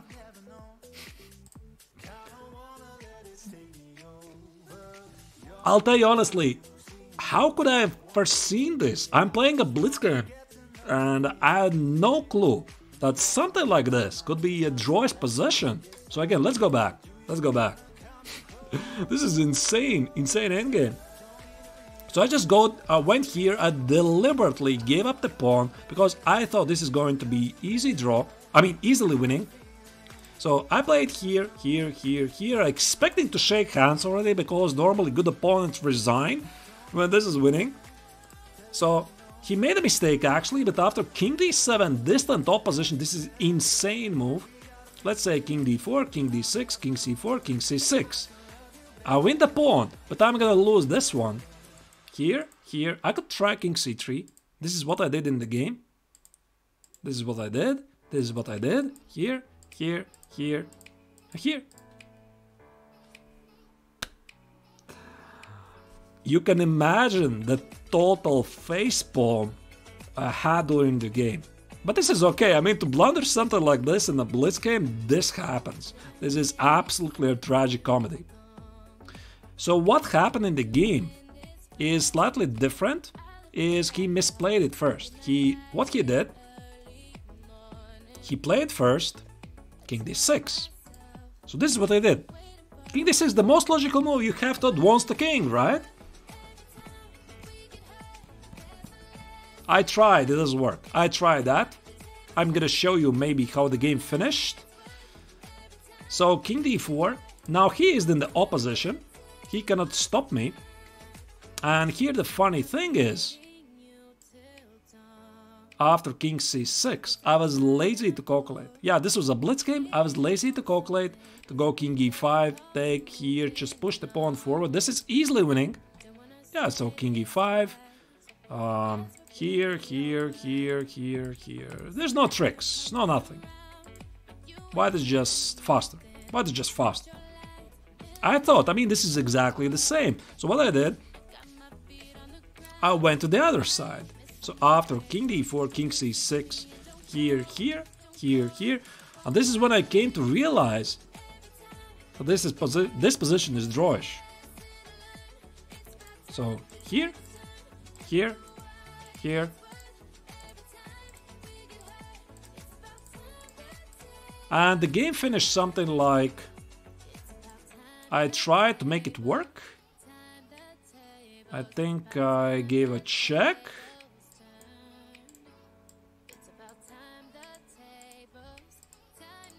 But unfortunately, my opponent takes the h-pawn. And we both promoted to the queens. But this is a draw. So it's quite amazing that this pawn endgame was drawish. I had never seen it before actually. I could still actually try to set up a distant opposition. So let's try to check it. How does it work? Let's try to do this. So by 2 squares, that's a distant opposition. Hey, Pawn Gruber! Thank you for your raid. Hope you had a great stream yourself. We are doing a boot camp about the pawn endgames. Hope you're gonna appreciate them in the middle of the stream. Doing some quality stuff. Just sit around and enjoy it. Alright, so again, the distant opposition. So immediately king d3, king d7. We already discovered this is a distant opposition by weird accident. This is drawish. Incredible.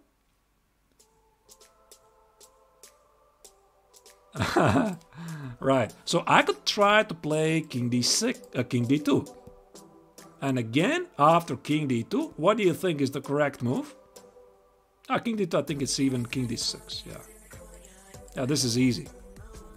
I was trying to set up a very far distant opposition, but that's not even necessary.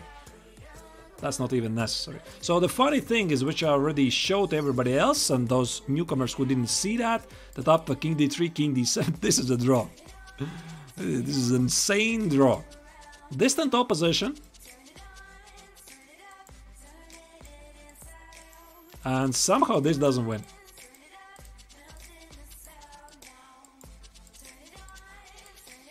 Incredible. Alright. So that was yet another tragic comedy I had. Probably would be a great addition to Dvoretsky's Endgame manual. It's full of them. I mean, great players have made tragic comedies. I showed you an example how Tartakover made a mistake, and I showed you already 2 mistakes, which I did myself, and probably every player can relate to that, having made incredible mistakes like this very recent example by yeah, it is. But this is an exception. I mean, Point Gruber, would you tell me honestly, when you have this position, would you even think about some nuances here? This is just easily winning, right? If you just play king c4, king b4, win the pawn. And I was playing this as a blitz game, so how I'm supposed to know that this is some kind of a weird exception where I have to be accurate? I just did not. I mean, apparently I just figured out a new drawing position. That was weird. Okay, so let me show you more examples from my experience. Yeah, it does.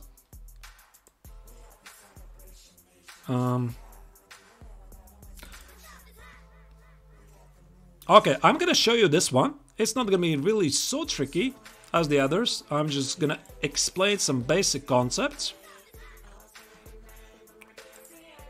This was my game. Yeah, I played tragic comedies. What can I tell you? I also have played some tragic comedies. So this is my game against American player. I think he was an international master, Justin Sarkar, in 2016-17 Wilton Cup. Quite an amazing event, which recently finished online. Not sure if you followed it. They had a really great edition of the Winners' Cup. Yeah, they were playing online by a knockout tournament. All of the winners of previous tournaments, they were competing in a knockout tournament. Pieces style. Wood and... do you like it? And walnut. Wood and walnut. That's it. You can also set it up. I like it myself very much. So this was the game. I was trying to play for the win with black. So the pawn on f4 is about to be lost. So I decided to try rook e4. Takes, takes, rook d4. These pawns don't have any support. And I decided the last chance for me is try to play a pawn endgame. So I played b5. With an idea to activate the rook. And after rook e4, I was hoping that my opponent is not going to take with the rook. Because after b takes on c4, I can still try to push this. Let's say rook a6, rook takes on f4, rook a3, a5, a4, rook a1. I mean, this is obviously still a draw. But I mean, I was looking for the win very badly because this is an open tournament. I need to win. I'm supposedly a favorite on the paper, and I ventured to the pawn endgame. So what he did, he took with the rook. He's not afraid. Takes. King h5. Here the trick is actually, yeah, g5 is also a draw, I'm not gonna mention that. King h5 here. g5 here, here, king e4. So here it's all about the placement of the pawns on the position. So the mine squares, I don't think here is really any mine squares, so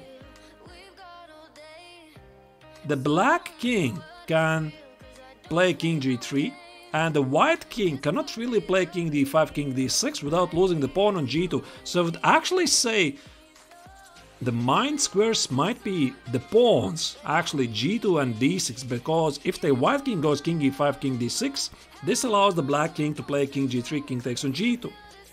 So none of the sides can make any progress. So at this moment, what is really important, this is what happened in the game. This is what happened. So what really plays a big role here is the advancement and the positionment of the pawns at the queen side. So my opponent played a4. So you might think, wait a second, where's the difference? I mean, I just play king g4, king g5, king g4, king g5 by not paying attention to what's happening at the queen side. Well, let's check that. Let's check the theory. Now it comes. Now it's, that's just bad. Sorry, not king g5, but king g3. King g3, a5. I cannot take because I'm gonna lose these pawns very quickly. So let's say after a5, I'm waiting and doing nothing. a6. And now king f5. This is a winning endgame. So it's all about the placement of the pawns at the queen side, and the correct move after a4 is I play immediately a5. a5, and the king cannot make it here. So a6, I think it's already losing actually. a6, a5, king g3, king f5, the so-called outflanking. Yes, that's a waiting move a5, exactly. And now I'm losing, because takes, here, the king gets to d5, d6, c5, and that's just losing. So I cannot allow for the white king to get control of the f5 square, and I have to wait. So let's imagine in this position we would have the white a pawn on a2, not on a3, on a2. So if white would play a3 here, what would we do?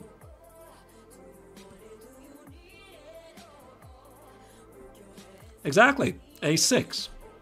To meet a4 with a5, because we need to get under control the f5 square. And as soon as the pawns meet, king d5, king g3, and king d6, king g2 is also a draw. Both sides promote at the same time. And this is what happened in the game. None of the sides can actually progress. King d5, king g3, king e4. I cannot take, because this king is going to be extremely annoying. So this is how the game finished. That's a draw.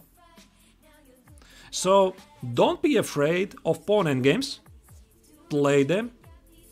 Just study them slightly. I mean, I believe most of the pawn endgames are quite simple. You just have to count to 10, really.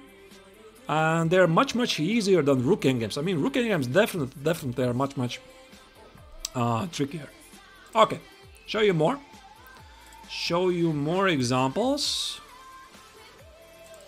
For example, having a pawn endgame is a great way how you can simplify the position. So for example, let's show you this position. Again, this is my game. And yeah, rook endgame is like going to 50.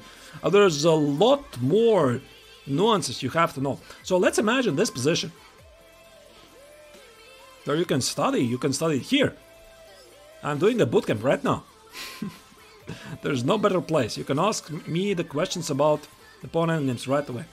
So here we have this position. This is my game. I was playing it against a good player from Lithuania, Lukas Tauskas, who was playing almost international master level.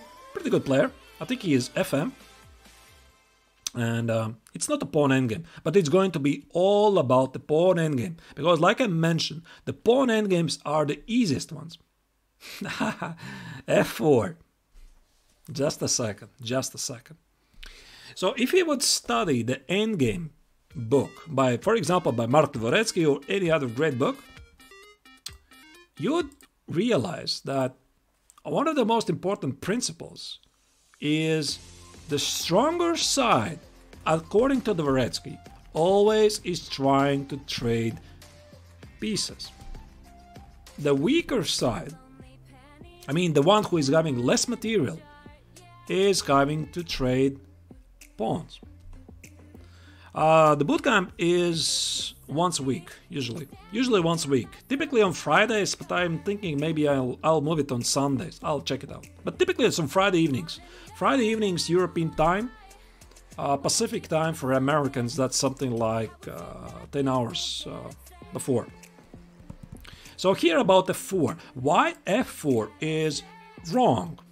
Why it's wrong for the very basic principle is we recognize this idea from the Dvoretsky's Endgame manual is that the stronger side is trying to trade pieces. The weaker side is trying to exchange pawns. Why is that? Because I want to trade all of those pawns so that I can sacrifice my bishop for your last remaining pawn. So that's so simple. Yeah, f4 is wrong. And maybe it's still somehow winning, but it's just wrong by the principle. So takes. Of course, black is not going to take on f4. Of course. Even if this is somehow winning, the principle is wrong. So the correct approach is we try to simplify the position into a winning pawn endgame. How do we do that? b4. Yes, b4 knight c5. And we need to do some basic calculation up to 10. Not really more. It's gonna be so much more simpler than playing f4, try to trade those two pawns, which is against the rules, which still might somehow work, but it's wrong. And after, let's say, bishop f8. Oh, wait a second. Bishop e7 he played. Check. You have to take. You have to take, otherwise the pawn on a6 is under attack. Take. a5. You might think, wait a second, this is risky, I mean I cannot calculate this is advanced stuff, he's gonna try to organize the passed pawn at the queen side. I mean, but this is, you have to calculate until 10, this is easy stuff. No, not a 4. Or maybe f4 actually still wins, by the way. f4... I think c6 is the easiest one. c6, here. I think he played b4, yeah. b4, c7, here, take, a4, king d4, take, and that's it. When you see this position from afar, you know that you are gonna take care of the queenside pawns, but he, the sole king, he cannot take those connected pawns. So let's say take, here. a3 is no good because of king c3 and b4. Take, and that's the problem. That's the problem of the connect pass pawns. They protect each other. So the pawn on f4 cannot be taken because the g5 pawn advances, and after king f5, there's no progress. The king can be wherever you want. Wherever you want, it doesn't matter. Those pawns are supporting each other, and thus you just take care of the queen side first, and then you just come back.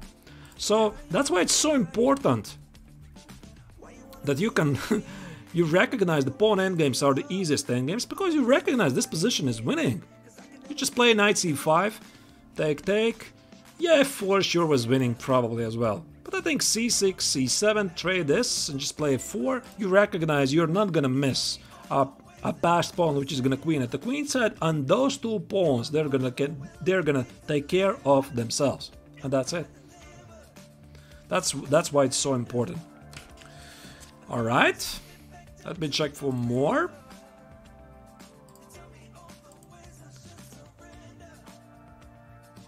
This one I'm not gonna show you. Okay, time for tragic comedies. This time I'm going to be from the other side. I'm going to be from the side of of the one who got gifted. A gifted free half a point. So this is my game.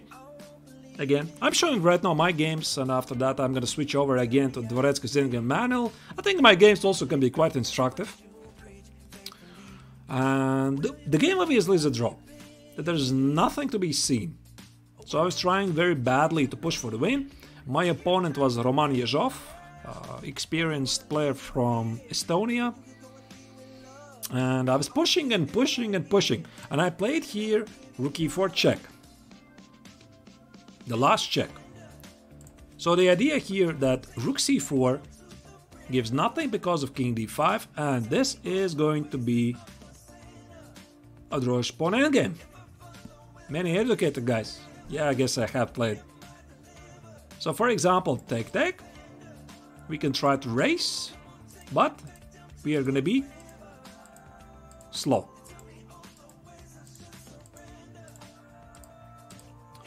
So when we are having this position, yeah, and obviously we are not in time. Why this is important, and what's the technique you can use in your games?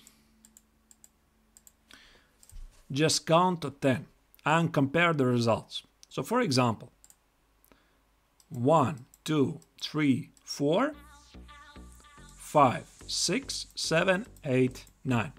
So our score is 9. Let's check the opponent. 1, 2, 3, 4, 5, 6, 7, 8. So the last thing you need to do, and this is quite funny, I've seen it so many times. When it comes to the pawn endgames, one of the players is doing like this. Here, here, here, here, here, here, here, here, here, here, here. And during the comparison, this is gonna drive you crazy. Just calculate the number of the moves. It's so simple.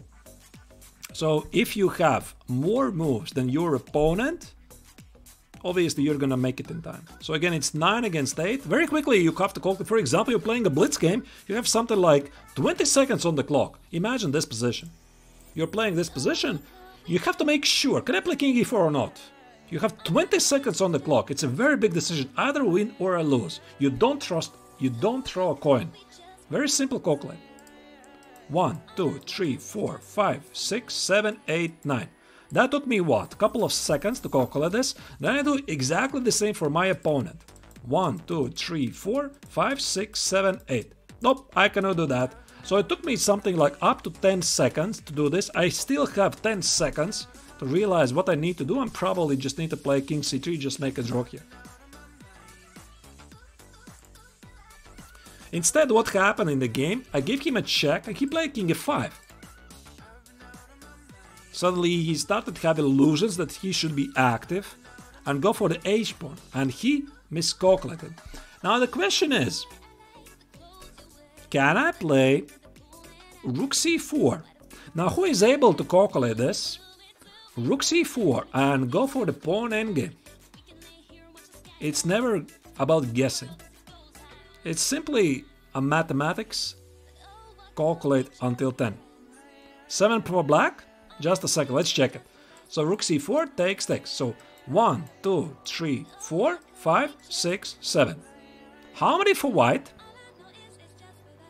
How many for white?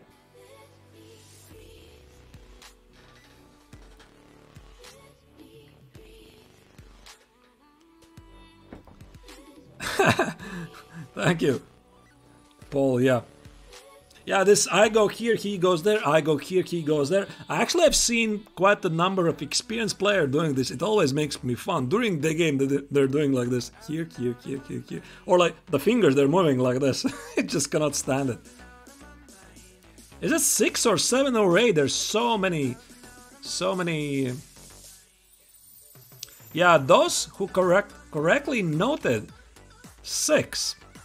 How do you get 6? 43. If you start with a4. So after king g4, 1, 2, 3, 4, 5, 6. That's it. Black is late. Black is simply late. So apparently my opponent has miscalculated. He thought that after rook c4, he's gonna trade trade here. And he thought that automatically I'm going to go after the a pawn, something like b4 or king b4. And he had in his mind he's gonna now play a4. Now he's gonna trick me, right? And after something like king b5 takes. Yeah, by the way, king c6 still draws because king a4 is just now too slow. We can calculate this. 1, 2, 3, 4, 5, 6, and already 8 moves. I mean, this is way too much. Way too much. But still, luckily, king b5 and king c6. 1, 2, 3, 4, 5. 1, 2, 3, 4, 5. This is still a draw. So what he missed that I can include a4. Stopping his idea to play a4 himself, and after king h4, here he doesn't have to really take. Here, take. Whoops, not in time. Not in time. So that was a big mistake, of course. I don't remember much about the circumstances. That was a classical game, but that was directly linked with the idea that he simply missed the move a4. That's it. Yeah, so after king g4, a4, here, b4, and white is simply fast. It always comes down to this long diagonal, and always when I'm looking at this example, I remember this very famous example from the movies, Searching for Bobby Fischer, right? You remember this a final example which was played between Poe against, who was the main guy? I don't remember who was the main guy. Those two little boys who were playing against each other, and the final motive was giving this check in the end, and the queen is lost. Always remember that. So this is quite easy stuff. Yeah, sure, he was not happy about it. Alright, so still tragic comedy. He could have easily made a draw before. Instead of this king f5, king d5 is easy draw. Still after king f5, rook c4.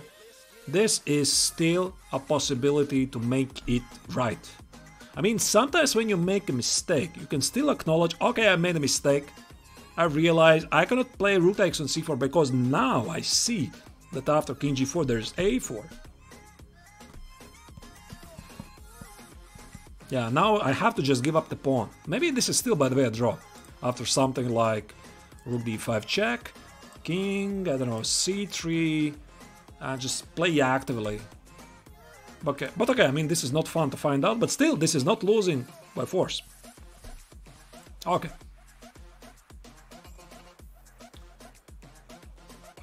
Yeah, I thought the film was pretty epic. Maybe it didn't make much sense, but I liked it. I always liked the movie. Always liked it. Alright, more examples of how we can try to transform the position into a winning pawn endgame. The scene from the movie Searching for Bobby Fischer. That was a tale of a small boy who was trying to get better in chess, and he was playing a final game against a favorite, and somehow he beat him by this exactly the same idea of the queens are positioned on the same diagonal and the king is in front of it. Yeah, so for some reason I just remembered about it.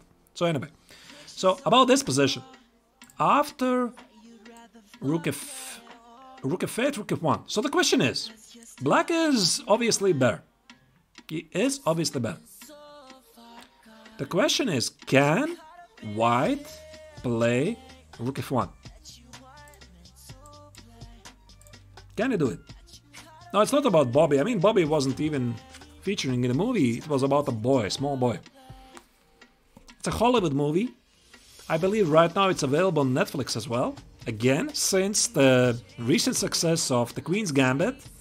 I bet all of you have seen Queen's Gambit already. Loved it. Yeah. No, there's no knight f4 threat. So this is all about the pawn's endgame. You have to recognize, can you go there or not? White here cannot go for this. And the reason, what do you think is the reason why White cannot go for the pawn endgame here? And he did. The reason is, I'm gonna draw it for you. That's the reason. White is going to be in a Zugzwang at some moment. It's not obvious from afar, but it is. No, not for b3, not for b3. So I just take knight e4. Take. And what my opponent had missed. Oh, Xostark. Okay. I see that. So c takes, what he missed is that the king inevitably is going to go here, and White is under a big threat to become in a Zugzwang. So that already is feeling like a Zugzwang. So for example, King e2, King g4, King f2, seemingly everything is fine, and yet Black plays either h5, either g6, this pawn is falling, and with that is falling the entire game. Why taking it with the c pawn is better than the e pawn? That's a very good question. Because White doesn't get access to the f4 square. Maybe this is also somehow winning. Just a second. Let me check. Take. Here. Here. Now, computer is convinced that this is a draw after g4. I cannot tell it immediately. It's not obvious to me. We can try to execute the same idea after c takes. Here. Here. And g4. After king g5. King g3. Remember this little thing I mentioned to you about the opposition? It works also here. So after g6, here, now you see the difference. White doesn't have access to king e4. That's it. Yes. The e5 square takes away the f4 square. I mean, the e5 pawn takes away the f4 square, so king e4 is impossible. So something like g3 and just king h3, or king g5, doesn't really matter. So these pawns are falling. So the mistake was for White not recognizing this position from afar. I mean, he is already worse. But rook f1 cannot be played. And again, this is why it's so important that you recognize those pawn endgames at the start. You know some basic principles. You realize the opposition, the distant opposition, and that sometimes you can transpose your game into a pawn endgame, which you know. And my opponent did not. Yep. Well, of course, depends on your memory, Lolly. Alright. Okay, this is gonna be fun. The next game I was quite proud of. I'll tell you honestly, it doesn't really start as a pawn endgame. This was what I played in 2000 and... oh my goodness, so far away. 2001. 20 years ago, unbelievable. I was playing it in the World Junior Championships against Michael Royce. He is right now a renowned author, well known, extremely strong player, who was a top 100 player in the world. And right now he's written some wonderful books. Yes, the books, of course, and he's a great coach, great guy. Totally recommend. And I was playing against him with Black, and at the time I was international master, I think. And he was, I don't remember, maybe Grandmaster already. And I was quite proud of this game at the time because I had limited knowledge about endgames. I didn't study endgames. I thought, I mean, the endgames is for the weak. I mean, who studies the endgames, right? I mean, I'll do something more fun, watch a movie. So that was my thought process at the time, so I didn't really focus too much on the Neiksans book. Okay. Yeah, maybe. So at the time I realized that this position is dangerous for me. So I decided to simplify the position and sacrifice the pawn. So what I did, so these are big weaknesses. I sacrificed the pawn, forced the queen trade, take, and I calculated by force that I'm gonna take the A pawn for the D pawn. White is better, definitely. Hey Steve. I trade these pawns, and now I trade the A pawns. And I know that this endgame 3 versus 2 rooks is a draw. I know this. I didn't know yet how to draw this, but I knew the evaluation. So that's why I sacrificed the pawn. I simplified the position to defend more easily. So it doesn't matter. I mean, we were playing this rook endgame for a long time. He was trying to pressure me. Blah, blah, blah, blah, blah. Now comes the critical moment.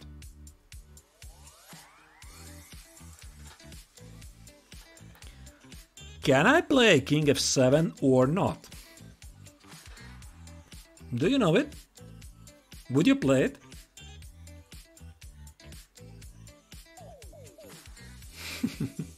You just have to know it. I mean, some things you just have to know it, and as it happens, I knew. Could be quite difficult to calculate this, but still, if you know some basic stuff, I mean, maybe you can calculate it. No? You think I cannot go there? King f7? So king f7, rook f4. Yes, that's the point. Can we do this? Can we do this? Because the alternative is cutting off the king even further from those passed pawns. Super dangerous. So it's, again, guys, this is not a coin flip. You just have to know it. Can you or cannot? And imagine at this moment when you're playing the game, you're just biting. Why didn't I study the endgame when I should have? Why did I waste that time watching some movies and doing some ridiculous stuff when I could have studied a couple of hours some important rook endgames? And you won't believe at which critical moments it pays off. Well, I did know this endgame. Lali, it's not so simple. I'm afraid it's not so simple. King g8, king h8 just loses. Okay, it can be done. It can be done. Yeah, I'm already jumping for it. So king f7. Here. And actually this position is quite simple. But you just have to know one... No, you can. You just have to know one basic principle. Never let the king to g6. That's it. That's it. Never let the king to g6. If you know this very little principle, you can already safely go to this position. That's going to be one principle, and the second one I'm going to show you after a moment. So for example, let's say king e8, king f5 being ready to play king f7. So let's say what happens. What happens? So he tried to outflank me. Outflanking doesn't work. h6 g6 is gonna be easy. Yeah, he's trying to set up a distant opposition, but it doesn't work. Not for this one. So I'll just show you what happens. What happens if he plays, let's say here. I mean, I can actually safely play king f7 as well. Here. Because after king f5, I have g6. This is quite important resource to have in your disposal. So it's just impossible for the white king to get to g6. But what happens if I let the king to g6? Let's say I don't realize there's this move g6 and I play here.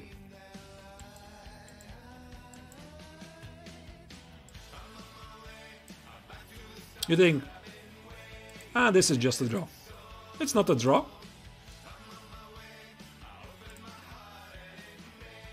And king f7 is a stalemate, right? Nope. Check. Here. And simple king g6. There you go. That's losing. So you cannot do that. Let's say I'll play not... What did I play there? I'll I'll play king g8 here and king h8. And this is what I think Lali suggested this. Why we cannot take on h6? Because this is losing. This is losing. Yeah, and you are forced to play king f7. This is the position which I mentioned in the beginning of the stream. You're losing. You are forced out of g8 and what wins? Sweitsins? Doesn't work. Yeah, so let's say we are trying to hide the king in the corner. So king g8, king h6, king h8. It seems like a good strategy.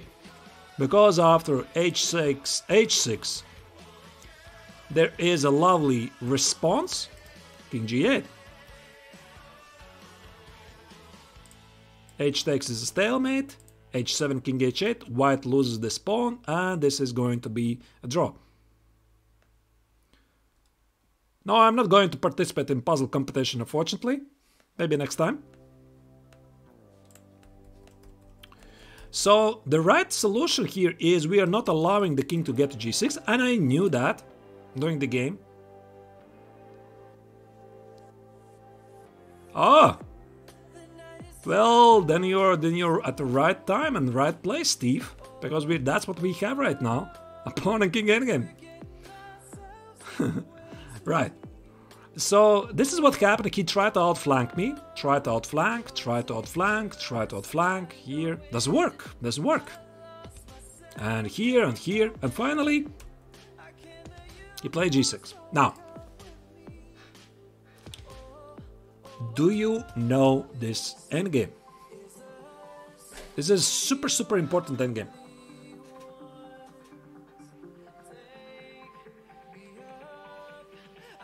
How to defend here?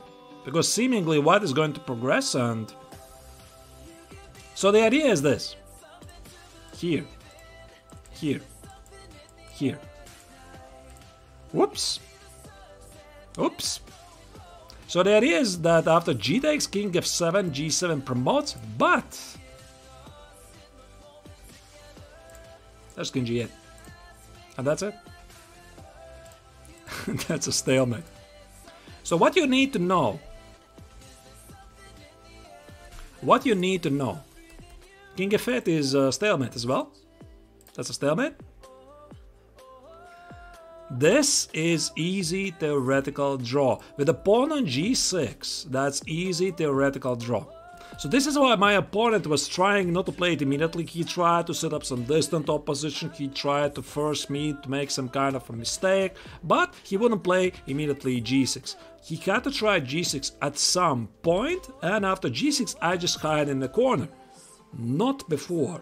The pawn is on g6, because if I'm again playing, I'm moving the king in the corner immediately.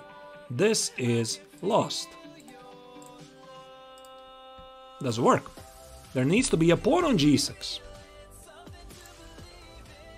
Again. g6. Hide in the corner. Here, h6. And again, the final little important nuance is king g8. And now you just take the pawn on h6, and that's it. And h7 is a stalemate. So super important game, and I was quite proud that I managed to play it so correctly. That was 20 years ago, when I had limited knowledge about endgames, and this one I somehow knew. Alright.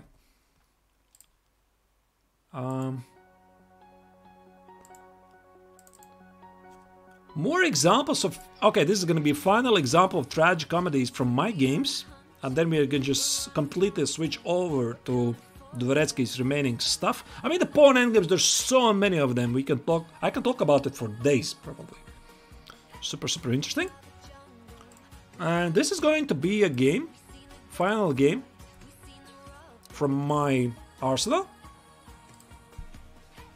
So, I was playing this game against an international master from Poland, Oskar Wieczorek. I believe now he's a grandmaster. It's not many years ago, something like 7-8 years ago, rapid game, European Rapid Championships. And this is the position. I'm playing with white. So black is thinking. Black is thinking, I'm the defender. I'm defending because white has the outside passed pawn. Because if we remove the queens off the board, it's extremely risky for black. I'll just show you one example. Let's say I'll do something like something ridiculous. Let's say queen b6. Check. Takes. Let's say here. That's maybe not exactly accurate. I just again want to show you the idea. Some basic stuff, really.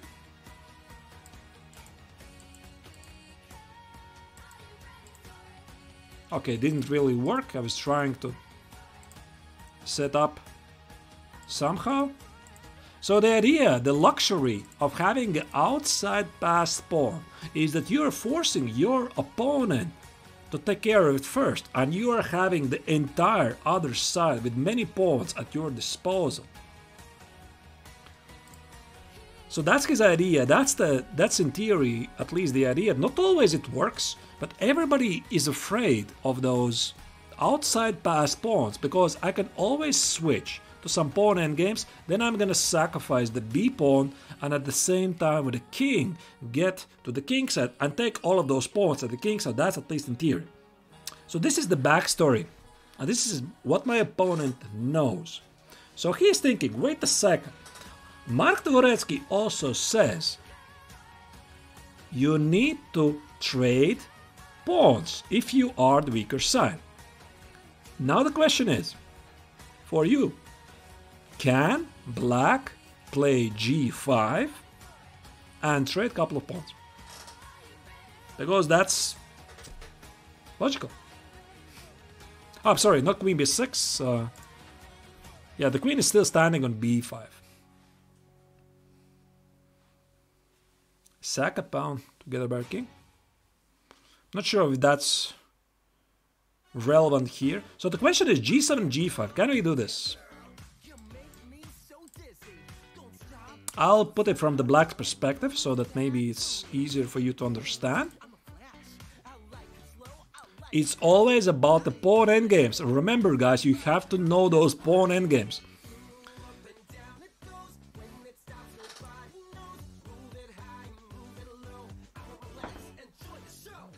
Are you guessing, Steve? Yeah, I'm getting some feedback that Dvoretsky's endgame manual is slightly too complex. Well, maybe it is. Maybe it's more for advanced player. But I'm an advanced player, so I've been using it myself. Yeah, you can read it without a coach. But there are also simpler books. Some 100 important endgames that you need to know. Who is the author? Somebody mentioned it. It is hard. It is hard. I can guarantee you that it is a hard book. I mean, I was trying to study the entire book from the first page until the end page. I was trying to do everything. And I did the first 50 pages. Whew. That was difficult. Yeah, and after that I decided just to take the most important stuff that I like, and I read the book diagonally about the most important things, and I took the best for myself. 100 endgames. Okay, I'll try to remember. Who was the author? Jesus de Villa. Okay, Jesus de Villa. Try to remember that. Yes, hope noob test. Exactly. White gets a pass pawn to h5 as well. So this is the so-called, I don't know how it's in English actually. In Russian there's a very nice term, very nice title for that. It's the so-called trousers. Yeah, in Russian they call it the trousers. So what's a trouser, right? There's the left one, there's the right one. So that's exactly what happened. No. After g5 first. This is a big mistake. F takes. H takes already is a big mistake because black had realized the queen trade is coming. And that's it. That's it. This endgame now is lost. So it's so difficult from afar to see that black is unable... Oh, okay, new arrows. Okay, so black is unable to stop these two pawns, and those double connected pawns at the center, they don't matter. And this is quite tricky actually, because everybody loves the connected pawns, the connected pawns, but at the pawn endgames, different rules apply. Because if you'd have this position, let's say in an opening, you'd have a lot of pieces, a lot more pawns, and black would have those e pawns against the c5 pawn and h4 pawn, so black would be probably better. But in the pawn endgame, different rules apply, and black king is unable to stop these pawns. Yes, white has to know to capture away from the center in order to create an outside passed pawn. Because my opponent automatically thought that here after g takes, h takes, and we are going to continue to play it. He just missed this moment that this already is going to be a pawn endgame. So f takes and that's it. Alright. So that was the final game from my games. I want to continue with some important stuff from the Dvoretsky's Endgame manual. Just a second, there was something I wanted to show you. Some extremely nice stuff. I'll just try to find it.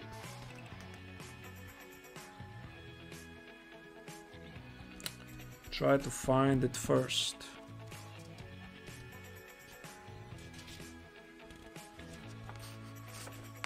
Okay, let's move on with the next one.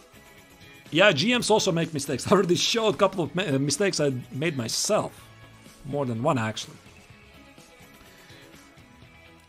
So the next one is going to be the breakthrough. And this is a classic.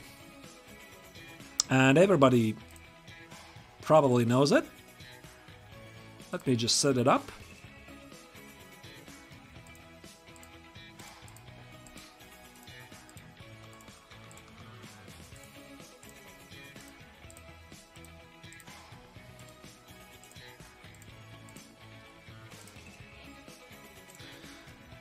So,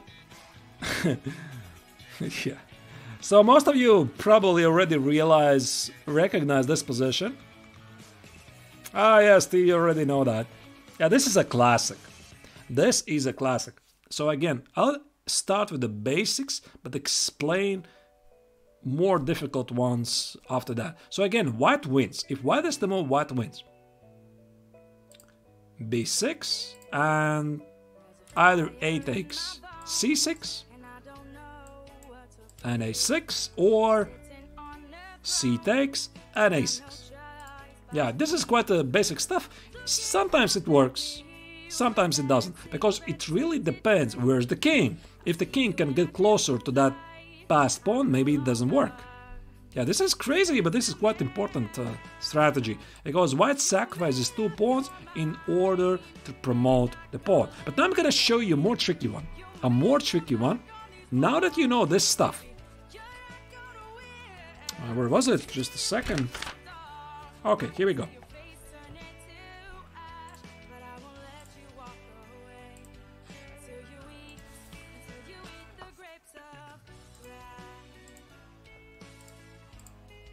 Just a second, it's gonna be a pawn endgame. Big surprise there. Unfortunately, I have to click every single time for the pawn. Cannot multi-click.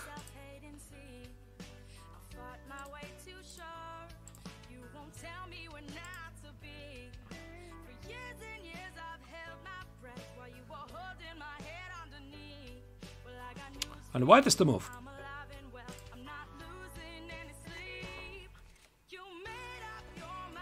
Eight pawns against 8 pawns.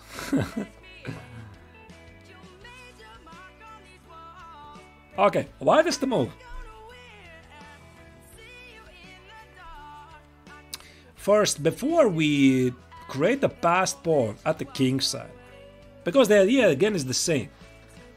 We have the pawn majority at the king side. We want to create a passed pawn So for example, I want to play king g3, king e4, h4, g5, trade this pawn, and then just take these pawns. Just take them. They're mine. A PGM format, yeah, maybe. What about c5? Very good, Steve. Yes, you have to fix the queenside pawns first, but why is that? We recognize the breakthrough. We recognize it. So after king g3, it's going to be c4, here, and here. And king e5 actually is risking to be king g5, king h4. So white has to play h4. Here, here, here. Yeah, and white is... black is simply creating a passed pawn at the queen side. So the correct move is c4. Yes, c4, sacrifice the pawn. It doesn't matter how many pawns black has on the c file. I can even gift you one more on c7 if you really want. Doesn't really matter. So b takes, fixes those pawns. I can play first c3, I can play first a4, and then only create a passed pawn and just take these pawns. So that's it. So if black plays b4, there is just no way black is going to create a passed pawn. So this is what happened after c4, whatever black does here, a4, as long as white doesn't take on b5, he's doing great. Yeah, so this is why I really love chess in comparison to checkers. I mean, no offense to checkers, but in checkers, you're forced to take. You have to take. In chess, I mean, you don't have to take. You play c4, and you have to take on b5, and black doesn't have to take on c4. Yeah, you don't play a3, of course. You don't play a3. Just play king g3, h4, king e4, g5. Just check. Take everything. That's the beauty, that's the power of the outside passed pawn. But in the process of creating it, we recognize the creating the breakthrough. Hello, Stevie. How are you?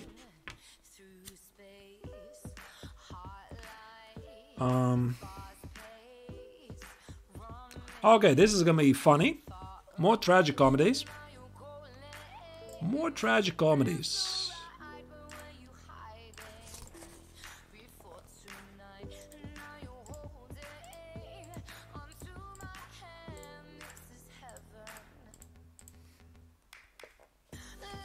King is on e3, king is on e5. Black is to move. So, white has outside pass pawn. Looks dangerous.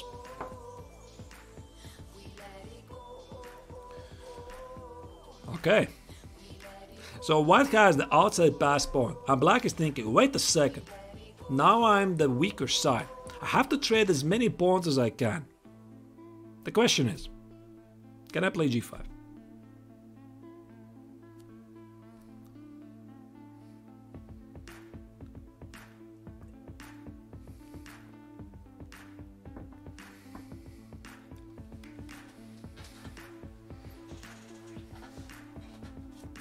So g6, g5 is the big move. We need to understand, can we do this or not?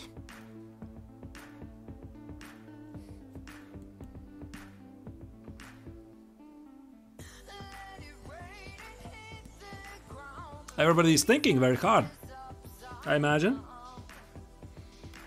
Absolutely play for the draw, because white has the outside passed pawn. Because if you're going to play with the king here, the white king is trying to force us back and just take these pawns. Just take them, just take them.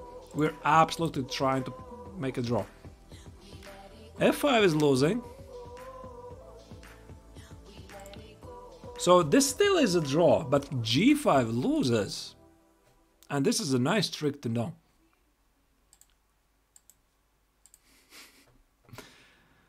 What did I mention about those trousers? That's it. g4, a very nice trick to know. And the white is creating yet another passed pawn at the queen side. So of course, black was expecting to play h takes, f takes, trade those pawns and play h5 next move. It doesn't matter how many pawns you have here, they don't matter. What matters is the b pawn and h pawn. They're separate pawns and the king is unable to stop them. Alright. There was one very nice technique in this regard I wanted to show you. Just a second. Maybe I already skipped that. Oh, here it is. Here it is. How to make sure your king is taking care of those passed pawns. So this is extremely nice theory. Let me just show you an example. Just a second.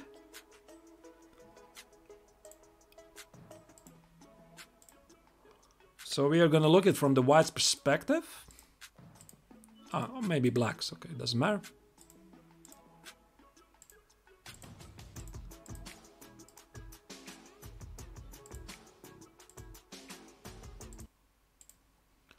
So it is... doesn't really matter who is to move. And... okay, here it is black to move, doesn't matter. So the question is, this is the so-called floating square.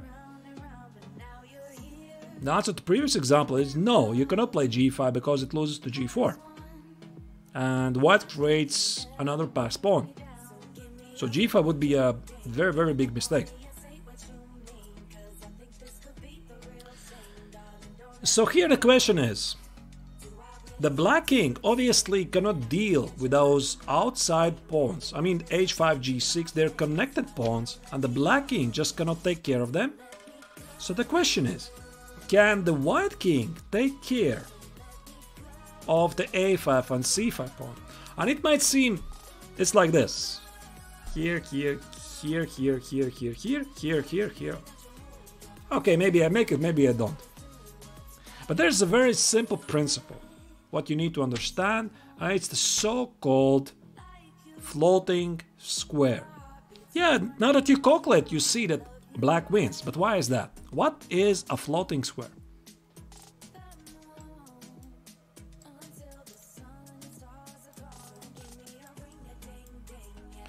This is the so-called floating square.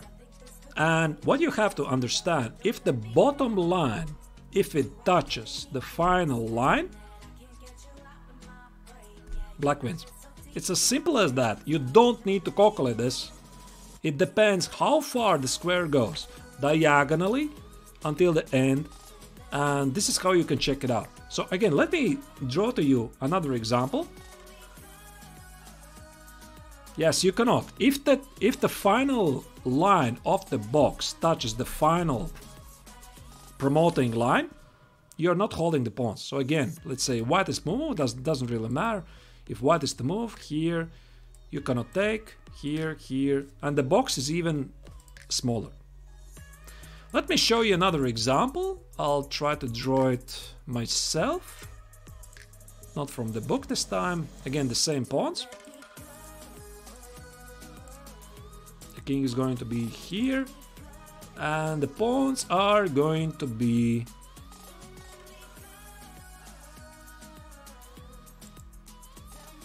just a second. In theory, it should work. I have not tested it.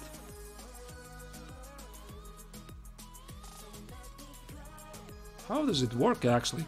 I want it to be really smart. I'm not sure if it's gonna work. And what is to move? Okay, okay. This is still a draw. Now we see. Now we see the floating square. How do we draw this? How do we draw this? Yep, king c5. Because again, king b6 loses, e5, and now the floating square reaches the final rank, and that's it. So the only move is king c5. a5 is losing because I am in time. This is the so-called square. The so-called square of the passed pawn. I make it in time. I'm in time. I'm in time. I'm in time. So that, I think I should have explained it before. It really helps to see from afar if the king is in the square of the outside passed pawn. Maybe I should have started with this. Just a second. Just a second. So for example,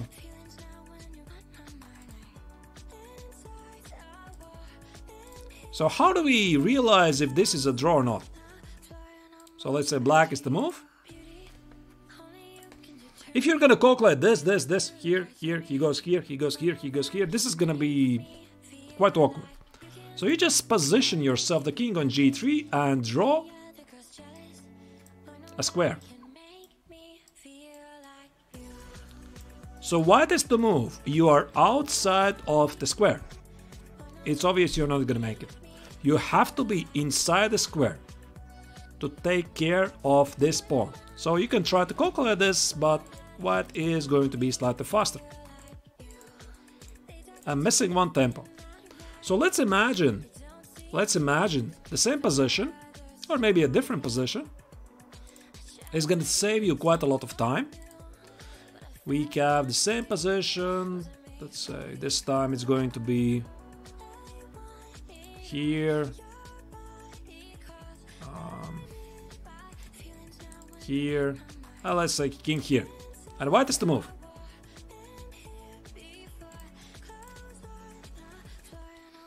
Yes, if you can get a square, that is the question. That is the question. So again, b4, here, and there you go. By diagonally, you check if the king is getting into square. That's how you know it. It's so much easier. Otherwise, here, here, here, here, here, here, here, here, here. Just draw the square in your mind. You see diagonally it's making in the so-called virtual square. That's it. You can be sure you're gonna make it. So I should have started with this and then move on with the floated square. So let me show you more examples of floated square. Is, for example, let's say the same pawns here.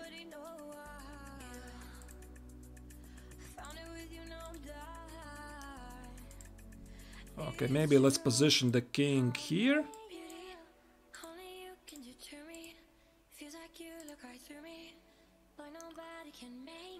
And white is the move. So how this game is supposed to end? Again, you're asking yourself, where's the floating square? And we are drawing this in our mind. So let me draw it for you.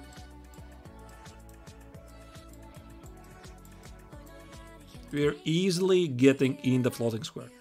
So after king d5, here, we force the other pawn to move. Now we just go back. Now we just go back and take care of this pawn. The black king is powerless to do anything because he cannot take on h5. Because the g pawn advances. Now we just go here. And we can check. If I'm in the square, yeah, I'm in the square. I mean, more than that even. I'm in reserve. More than enough. So the white king takes care of those outside. I mean, not those outside, but those passed pawns alone. And if you can draw yourself this floating square in your mind from afar, you can very quickly identify if this is a playable position or not. I can try to set up some more difficult ones maybe. Let's say... Okay, again, the same position.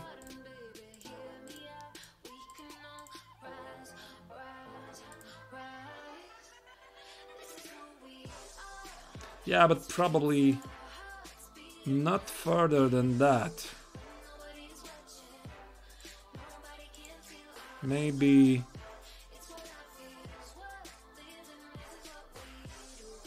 Okay, maybe I should just remove these pawns. That's not really a real position anyway, but...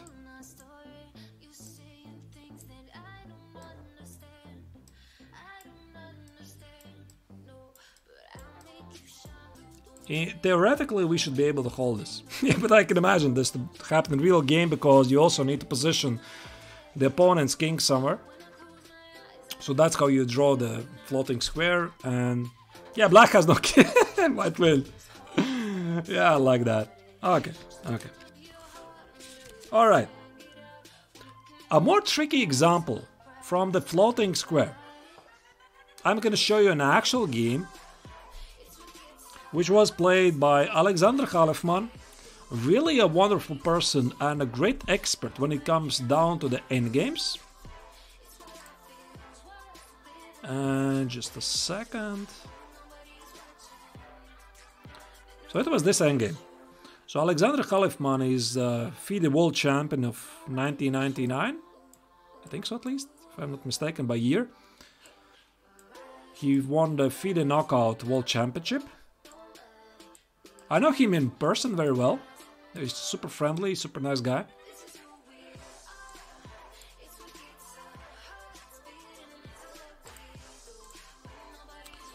So what is the move?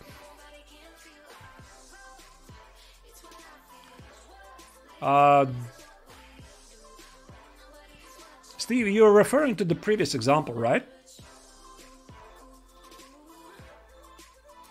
So here again, it's all about the floating square. I mean, this is an easier example because white doesn't really have anything to do, because he has already stepped on the so-called mined square. So the e4 square is the mined square. As soon as he leaves it, he loses the f5 pawn. So obviously it's h6, right? h6, g takes. And now, how do we make sure that the king is going to take care of the e5 and h6 pawn? Is we draw the square.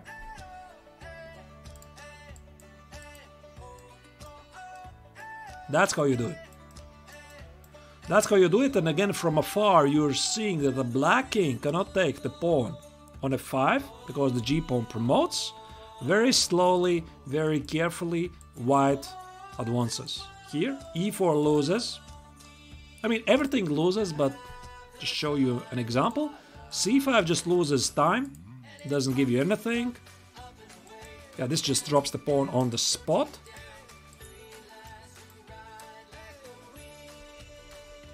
And let's say here. And now the last tricky moment in this floating square example and theory, we remember about a mined square.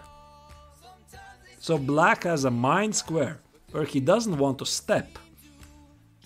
Can you identify which is the mined square for black? This is a tricky example, but I love it.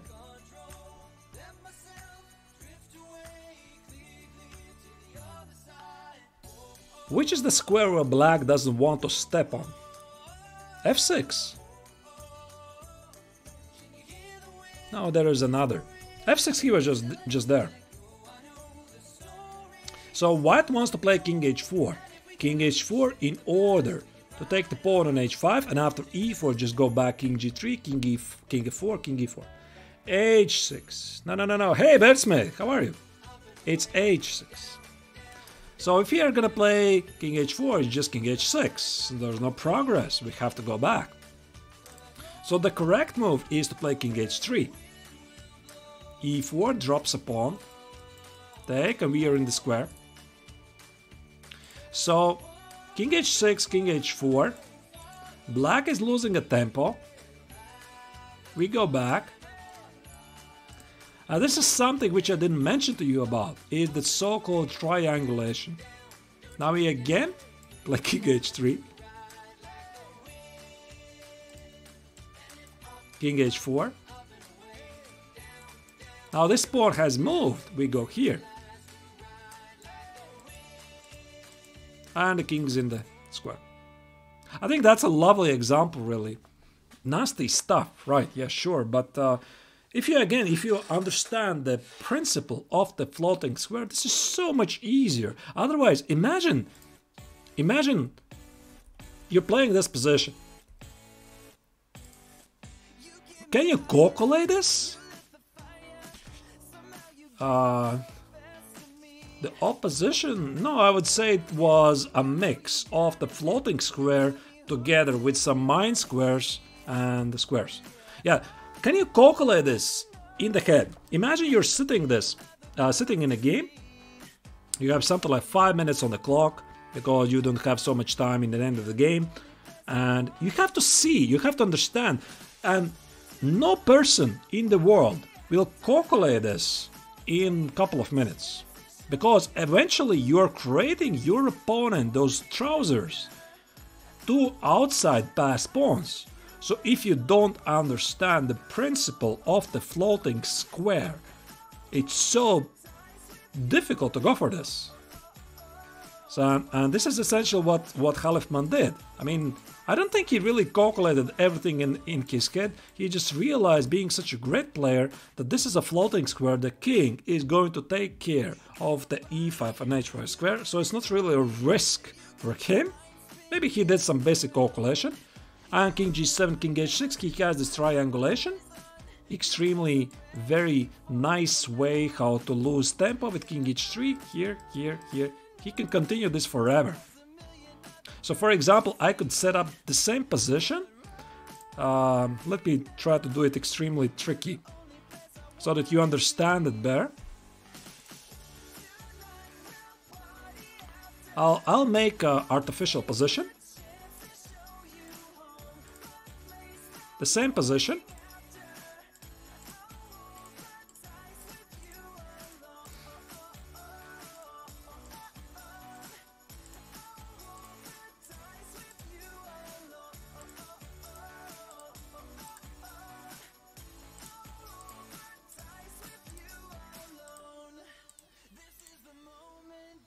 Okay, something like this.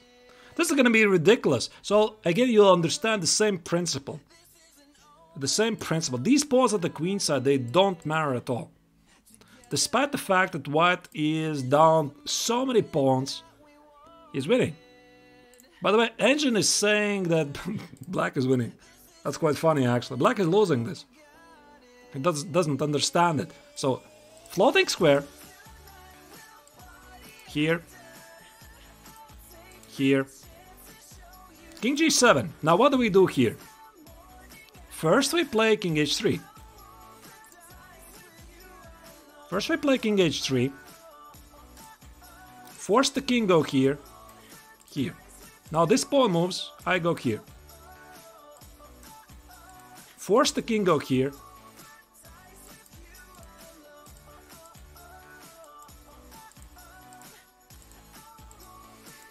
You understand the point, right? So this is gonna be go forever, forever, forever, forever, forever, forever, until all the pawns at the queen side are blocked, and black will have to move those e pawn and h pawn. We take care of them, and then finally, once the king takes care of the e5 pawn and h5 pawn, we advance the f and g pawns. So that's quite a tricky stuff, this triangulation, king h3, king h4, king g3, king h3, king h4, king g3. Yeah, so I just draw this manually myself, using Halifman's game. It's a nice way how to fool the engine. The engine doesn't understand it, it's clueless. Because engines, they are built by calculating until a specific move. So for example, I'm setting up a position, and let's say the engine is calculating up to move 20. So what does it mean? It means the engine sees first 20 moves. He doesn't see the 21st move. So if you have the mate on the 21st move, engine doesn't see that. So after you'll make the first move, engine is gonna reach the depth of 20. Oh, there's a mate on move 21. So this is how engines essentially work. They don't understand. They're just machines. They calculate everything. Oh, thank you, Bertsman. So that was the principle of the floating square. Hope you understand it at least better than before. A couple of interesting principles I would like to mention about the pawn endgames is also this one, which I didn't mention.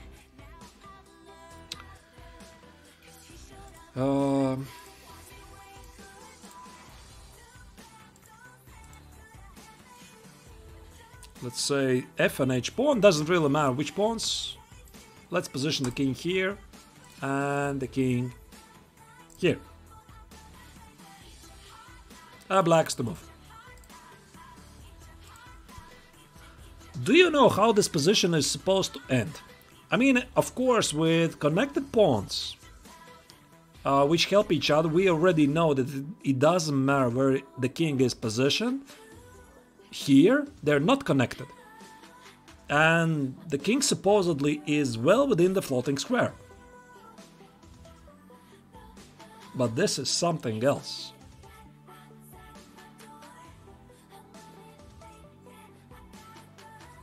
Rook pawn and bishop pawn endgame, Steve. Why? I think in general it's like this. We hate what we don't understand, right? I don't hate them. I've studied them. Trixie! Talk about rook endgames. I'll tell you everything about being tricky. Endgames is entirely different world in chess. So this is why, I'm not sure if you're aware of this, in Russian school, I mean every Russian speaking is probably gonna relate to that. Take the youngsters to the endgame. Because they just don't understand it, they don't have the knowledge, and how should they? So endgames have a completely different chess. Every single tempo matters, a lot of different principles. It's not opening, it's not middle game, it's completely something else, a different science, so to speak. Yeah, this is a win for white, but it's still supposedly the king is in the floating square. It is supposedly in the floating square, right? So why this is different? This is an exception. Because after king g6, the king cannot promote. I mean, cannot advance. So king f4, obviously the h pawn advances. Yeah, so you cannot advance. And if the king is gonna try to take the other one, there's a 5. So this is quite tricky stuff, and extremely important to know that these pawns, which are divided by one line, they're still taking a good care of each other. So the black king cannot come closer. King f6 is h6 and king h6 is f6, and this is how they're helping each other.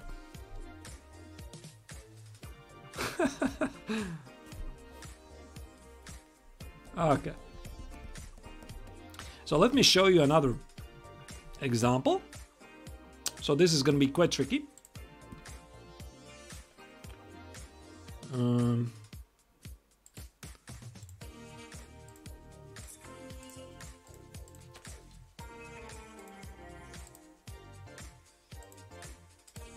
Just a second, I think it's here, here, here.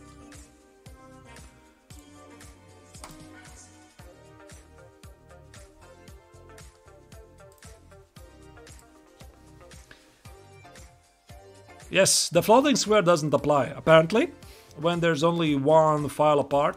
Dvoretsky doesn't really state this. This is what we can derive ourselves from what we have studied. As you saw, the king cannot take care of those pawns.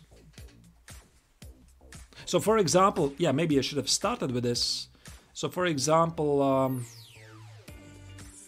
I would set up a different position. Just a second. So let's say again the same pawns, which are taking good care of each other, and these pawns. So this is quite paradoxical.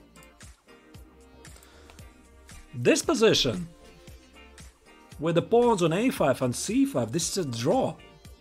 Because none of the sides can make a progress. I mean, king a4 is c4, king c4 is a4. So this is a draw. But what's paradoxical is that this is winning for white. I mean, the pawns are supposedly more further from each other, but the king is within the floating square. And the floating square doesn't reach the final line. That's quite interesting one, actually. Okay. Again, the floating square was here. You remember, right? Okay, let me show you this one.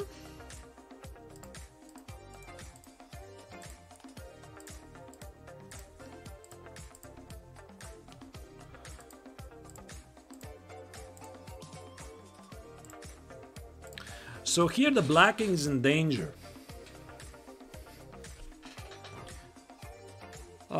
Because with the square pass pawn, people understand when the king is chasing just one pawn. Typically, when you talk with somebody, okay, the king is in the square. They understand that the king can catch this passed pawn. Yeah, square is something else. It's very similar. I mean, a floating square is typically used for 2 pawns, not for 1. Okay, this position.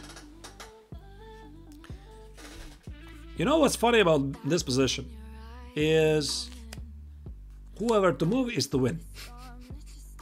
So it's not really a real position, it's just a composed position, but still it's important. So the black king cannot move, as you can see. Otherwise, one of the pawns advances. King f7 is h7, and this pawn cannot be stopped. And king h7 is f7, and the f pawn is going to be promoted. So the black king needs to take care of those 3 pawns. So how do we do that? How do we take care of those pawns? Any bright ideas? There's not really so many moves here, so pretty sure you're gonna guess it sooner or later.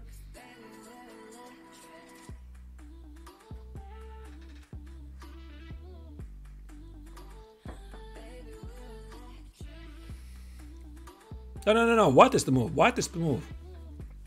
White has to move. If black has to move, I'm pretty sure I'm gonna find it. King b2, king b1. There's a lot of squares. So king b2 is a mistake, unfortunately. Those who said it's king b2, it's a mistake. So why is that? Now again, one move wins, all of the other loses. b3. And white is in a zugzwang.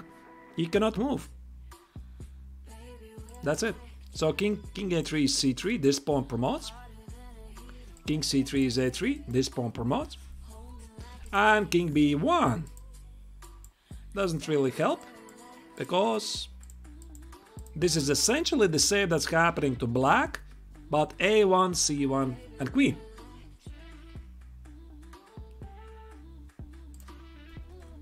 Yeah, but this is lost for black. This is lost for black. If white plays the correct move, king b1. And the point is here, it's all about who is to move here. So after b3, we just gave a tempo for black. And black loses. I mean, he cannot move with the king. a3, all of the queenside, or c3, all the queenside pawns lose. And the black king will have to move, and white simply promotes. So this is quite an amazing study. That is strange, that is strange. You know, chess endgames is all about strange. I mean, the normal rules, they don't apply. The zugzwang, the so-called no-move rule, is so important in pawn endgames, like nowhere else. And for example, after king b1, if a3, king a2, here.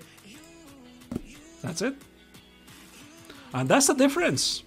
And that's the difference between a win and a loss. Show fully? Okay. So for example, c3, here. These pawns cannot move. I'll just take them. a3 here.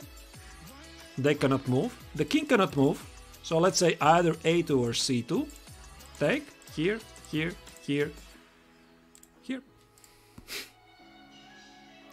White is not in a zugzwang, black is. White can just play king b1, king b2, king c1, king b2, king c1. Black cannot just click. I'm standing, I'm doing nothing. He has to move. He has to move with the king. This is yeah, there's no draw. Yeah, somebody has to lose. Either it's white or black. Yeah, this is just advanced study, isn't it? So king b1 wins, king b2 loses, that's it. Why do you think there's the saying, take the youngsters to the endgame? That's the reason. This is exactly the reason. And many experienced players often, for example, I'm an experienced grandmaster, I'm playing against a youngster. He's very good calculator. He calculates everything. He's super good at openings. So what I do, I take him to the endgame. I take him to the endgame where he has to show this understanding, these principles, the floating squares. This is something which maybe for a grandmaster is basic stuff, but for a youngster who just started to play good chess quite recently, it's difficult for him to show this. Yes, that's an alternate universe, exactly. Yeah, it's very nicely put, Steve. All right. Let me check if I missed something. Obviously, there's more than this. A lot more. Okay, this one is funny, actually. About the activity of the king. Activity of the king. I'll allow you to guess.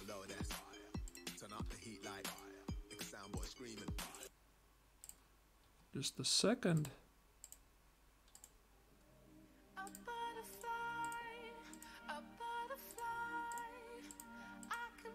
I'm setting up yet another endgame.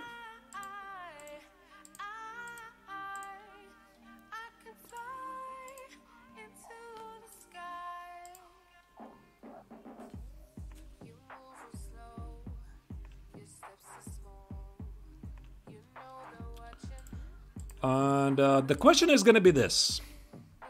Now, please think about this. Which side you would like to play? I'm not going to tell who it is to move. Which side do you like more? Oh, what is this weird songs? I think Pretzel is running out with the good songs. Oh my goodness.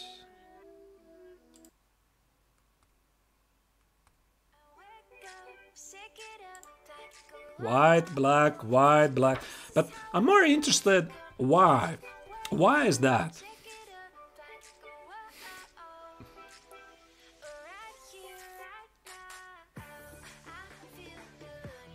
That's black. White has C3. Very good. So white has C3, creating an outside passed pawn.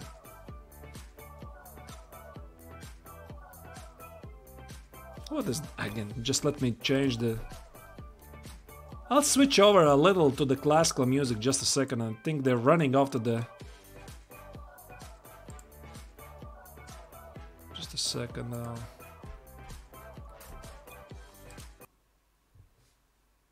Yeah, some weirdness started to. Okay, here we go. Some classical stuff. Now I have news for you guys. Those who picked white. White is losing by force. White is losing by force. Can you imagine this? Okay, black is the move. Black is the move. This is choppy, you think? Just a second. Are you sure? No, it's somebody else. Henry Purcell. I don't know who is that. Okay. So, black plays king c7, not c5. And now comes the big shocker move. Is too loud? How is that? Is this better? So after king c7, the real question is what we're missing here.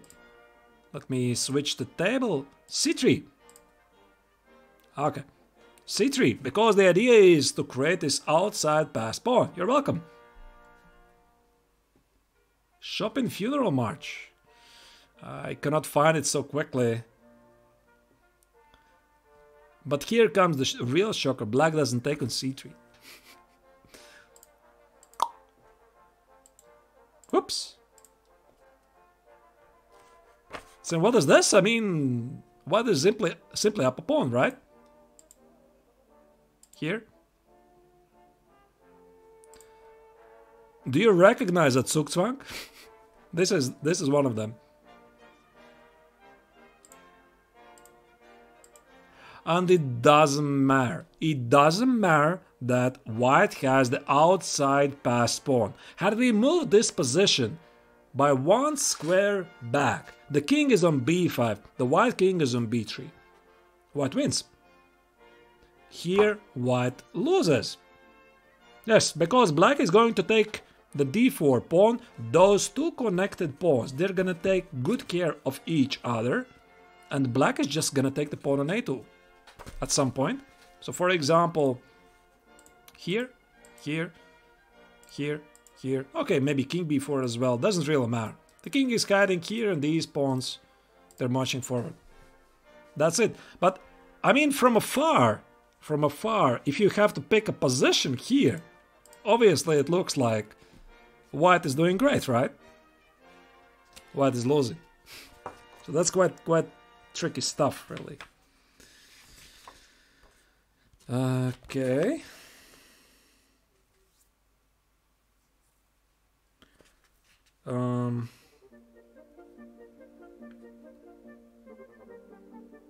I'll try to remember. Do you know this famous study by Richard Reti? Probably you know that. Just a second, because I'm already about to finish. I mean, there's so many ideas. I would love to show you more.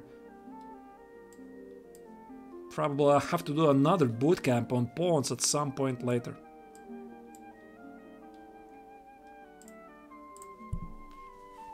You know this one.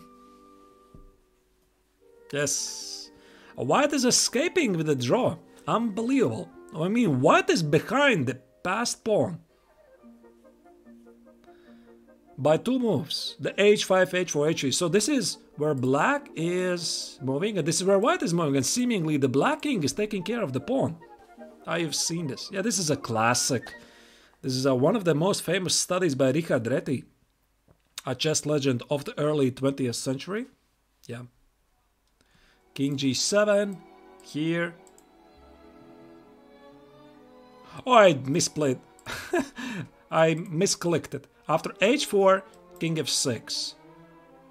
h3. The idea is to play... Just a second. What was it? King e6. I should have put the position correctly. Okay, here, here, here, and here. Yeah, I'm doing this from the memory, of course. Oh, 2 kings. Okay, not 2 kings. Okay. Yeah, 2 kings is gonna be too much, right? So what is the move? He goes here. Again. Oh my goodness. I'm getting tired, probably. Getting tired. This was a long day. And it is white to move. Yeah, everything seems to be correct. And king g7. Draws? Yeah, it was wrongly set up, because the last time I was showing the position from black's perspective. And after h4, king f6. h3, king e7. This pawn advances. So after king b6, king e5. If the king takes here, if h3, king d6. So this is quite a lovely example, and probably you haven't seen this one. And I'll probably finish the stream by doing this.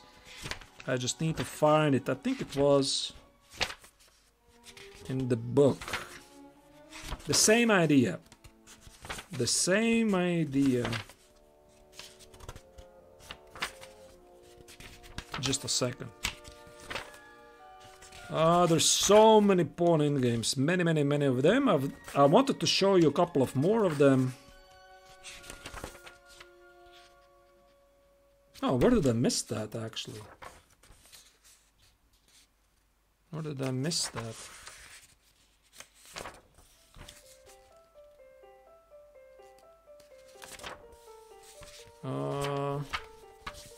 Here it is, here it is. Yes, the study by Sarychev. Do you know that?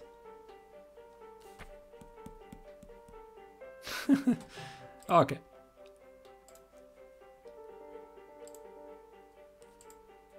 Oh. Okay, and... So this is gonna be the final position of the boot camp. If you know the Reti's idea, you can find a solution.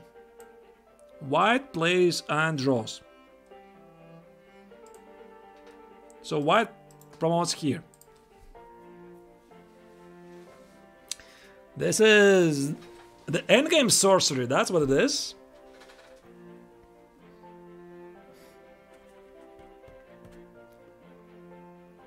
How do you draw this? Because seemingly black is just up a piece. C8 queen. King e6 is king d5. No, sorry, king e4.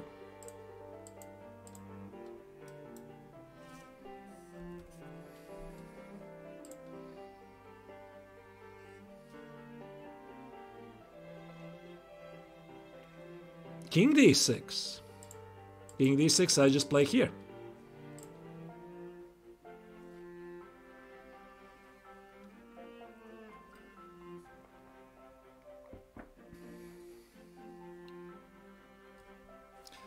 Right, so the correct move is king c8. It's paradoxical. King c8 and after b5. What is this? I mean, the pawn is running. You remember Reti's idea.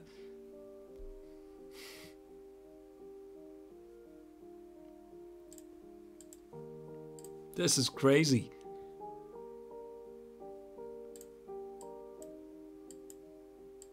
It might seem, wait a second, the game is over, right? I mean, the pawn is advancing, the bishop holds.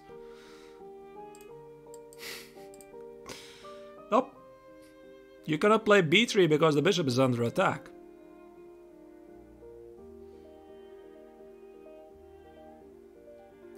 Or on the board, unreal. Unreal. I mean, if you're having something like this in an actual game, you have to find king c8. That is unreal. It takes a pure genius to find something like that. There have been some situations like that. Yeah, so king c8. Force the pawn here to go king d7 here. King e6 here. And king e5. And the bishop goes here. King here. Here. Sacrifice the pawn and just take it. So that's quite an amazing example using exactly the same Reti's idea. Yeah, that was Richard Reti originally with this idea, with the king on h8, king g7, king f6, king e5, and doing two things at the same time, advancing the pawn at the queen side, and this is exactly the same idea, only slightly different execution, but still extremely nice. Okay, guys. Okay. I mean, guys, this was super fun and super entertaining, and probably one of my best boot camps, I imagine. We managed to cover so many theoretical stuff in these 3.5 hours. Hey, McBurnout! Why c8 queen is losing? Yeah, thank you, guys. It's losing because the simple bishop check here, and you cannot eliminate the b pawn. That's why it's not working. Yes, this is going to YouTube, of course. I'll upload it to something like 1 week. Again, I'd like to remind that all of my channel subs, they gain access to the archives. In the archives, or the so-called video of the month, all of my stream archives are available immediately. So if you're a sub, you can get access to it right away. But I mean, I'm still uploading at the moment all of it at YouTube after some delay. Yeah, no. It's there. It's still not just... available. It's gonna be there. It's gonna be there. So I would like to always to make for my very loyal subs it a little more special. Yeah, videos on demand on Twitch, so the subs can access it right away. My schedule is that this Sunday I will have the next stream. It's going to be arena of my chess club. So the club, you probably most of you are already in it. It's here. And from this club, I'm going to organize an arena of 3 minutes plus 1 second this Sunday, starting 3:30 p.m. Latvian time. That's GMT plus 2. The time, the correct time is in the club's page. Just a second, you can find it. The topic? The topic is the arena. We're gonna play Blitz finally. So today we just talked only about theoretical stuff, about the pawn endgames. On Sunday I finally want to play something. I want to outplay you guys. Anyway, or at least you'll have the chance to play against me. And just don't beat me. Just don't beat me, don't upset me. Okay, I'm just kidding. Of course you can, if you can do that. 1:30 p.m. London time. I think so. Okay. So that was pretty good. Let me check if there's somebody still there where I could raid you to. Do you have any preferences? Let me check.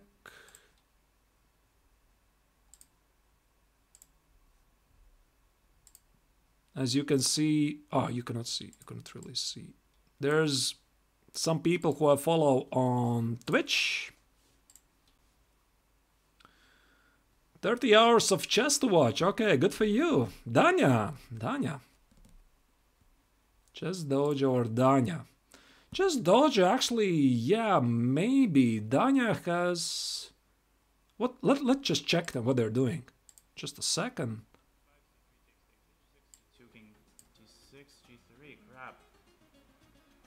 He's playing some hyperballad. Well, maybe. Let me check what Chess Dojo is doing. 7 out of 10. Okay. And there's also Alex Astane. Or some tricks there that he wanted to do. And hashtag chess also potentially. 32 minutes left. I'm playing in the arena as well. So you will get a chance to play. Well, what do you think? I mean, I'm gonna select somebody. Somebody you want to raid, I'm gonna raid. If they take, we have to. Should have created a poll, probably. And now we just go back. Go back with one. Alireza Firuja is streaming as well. If we could put the pawn on. That's definitely not Alireza here. That's somebody else. Astanek. Yeah, okay, then let's just raid Alex. I mean, he's a super fun guy. I mean, I had the pleasure to work with him previously. Commenting his games. Okay. Okay, I'll let you raid over to Alex's channel. From Iran. Just a second. Hope you're gonna appreciate it. So thank you again, guys, for being here. My next stream is going to be this Sunday. The arena of my chess club. And the next bootcamp is going to be next week. Okay? Take care. Have fun. Enjoy Alex's stream. And again, I'll try to remind you, my sponsor is Surfshark. If you can support me, you can also consider to purchase Surfshark. If you need a VPN anyway. Okay, take care. Goodbye. Have a good evening.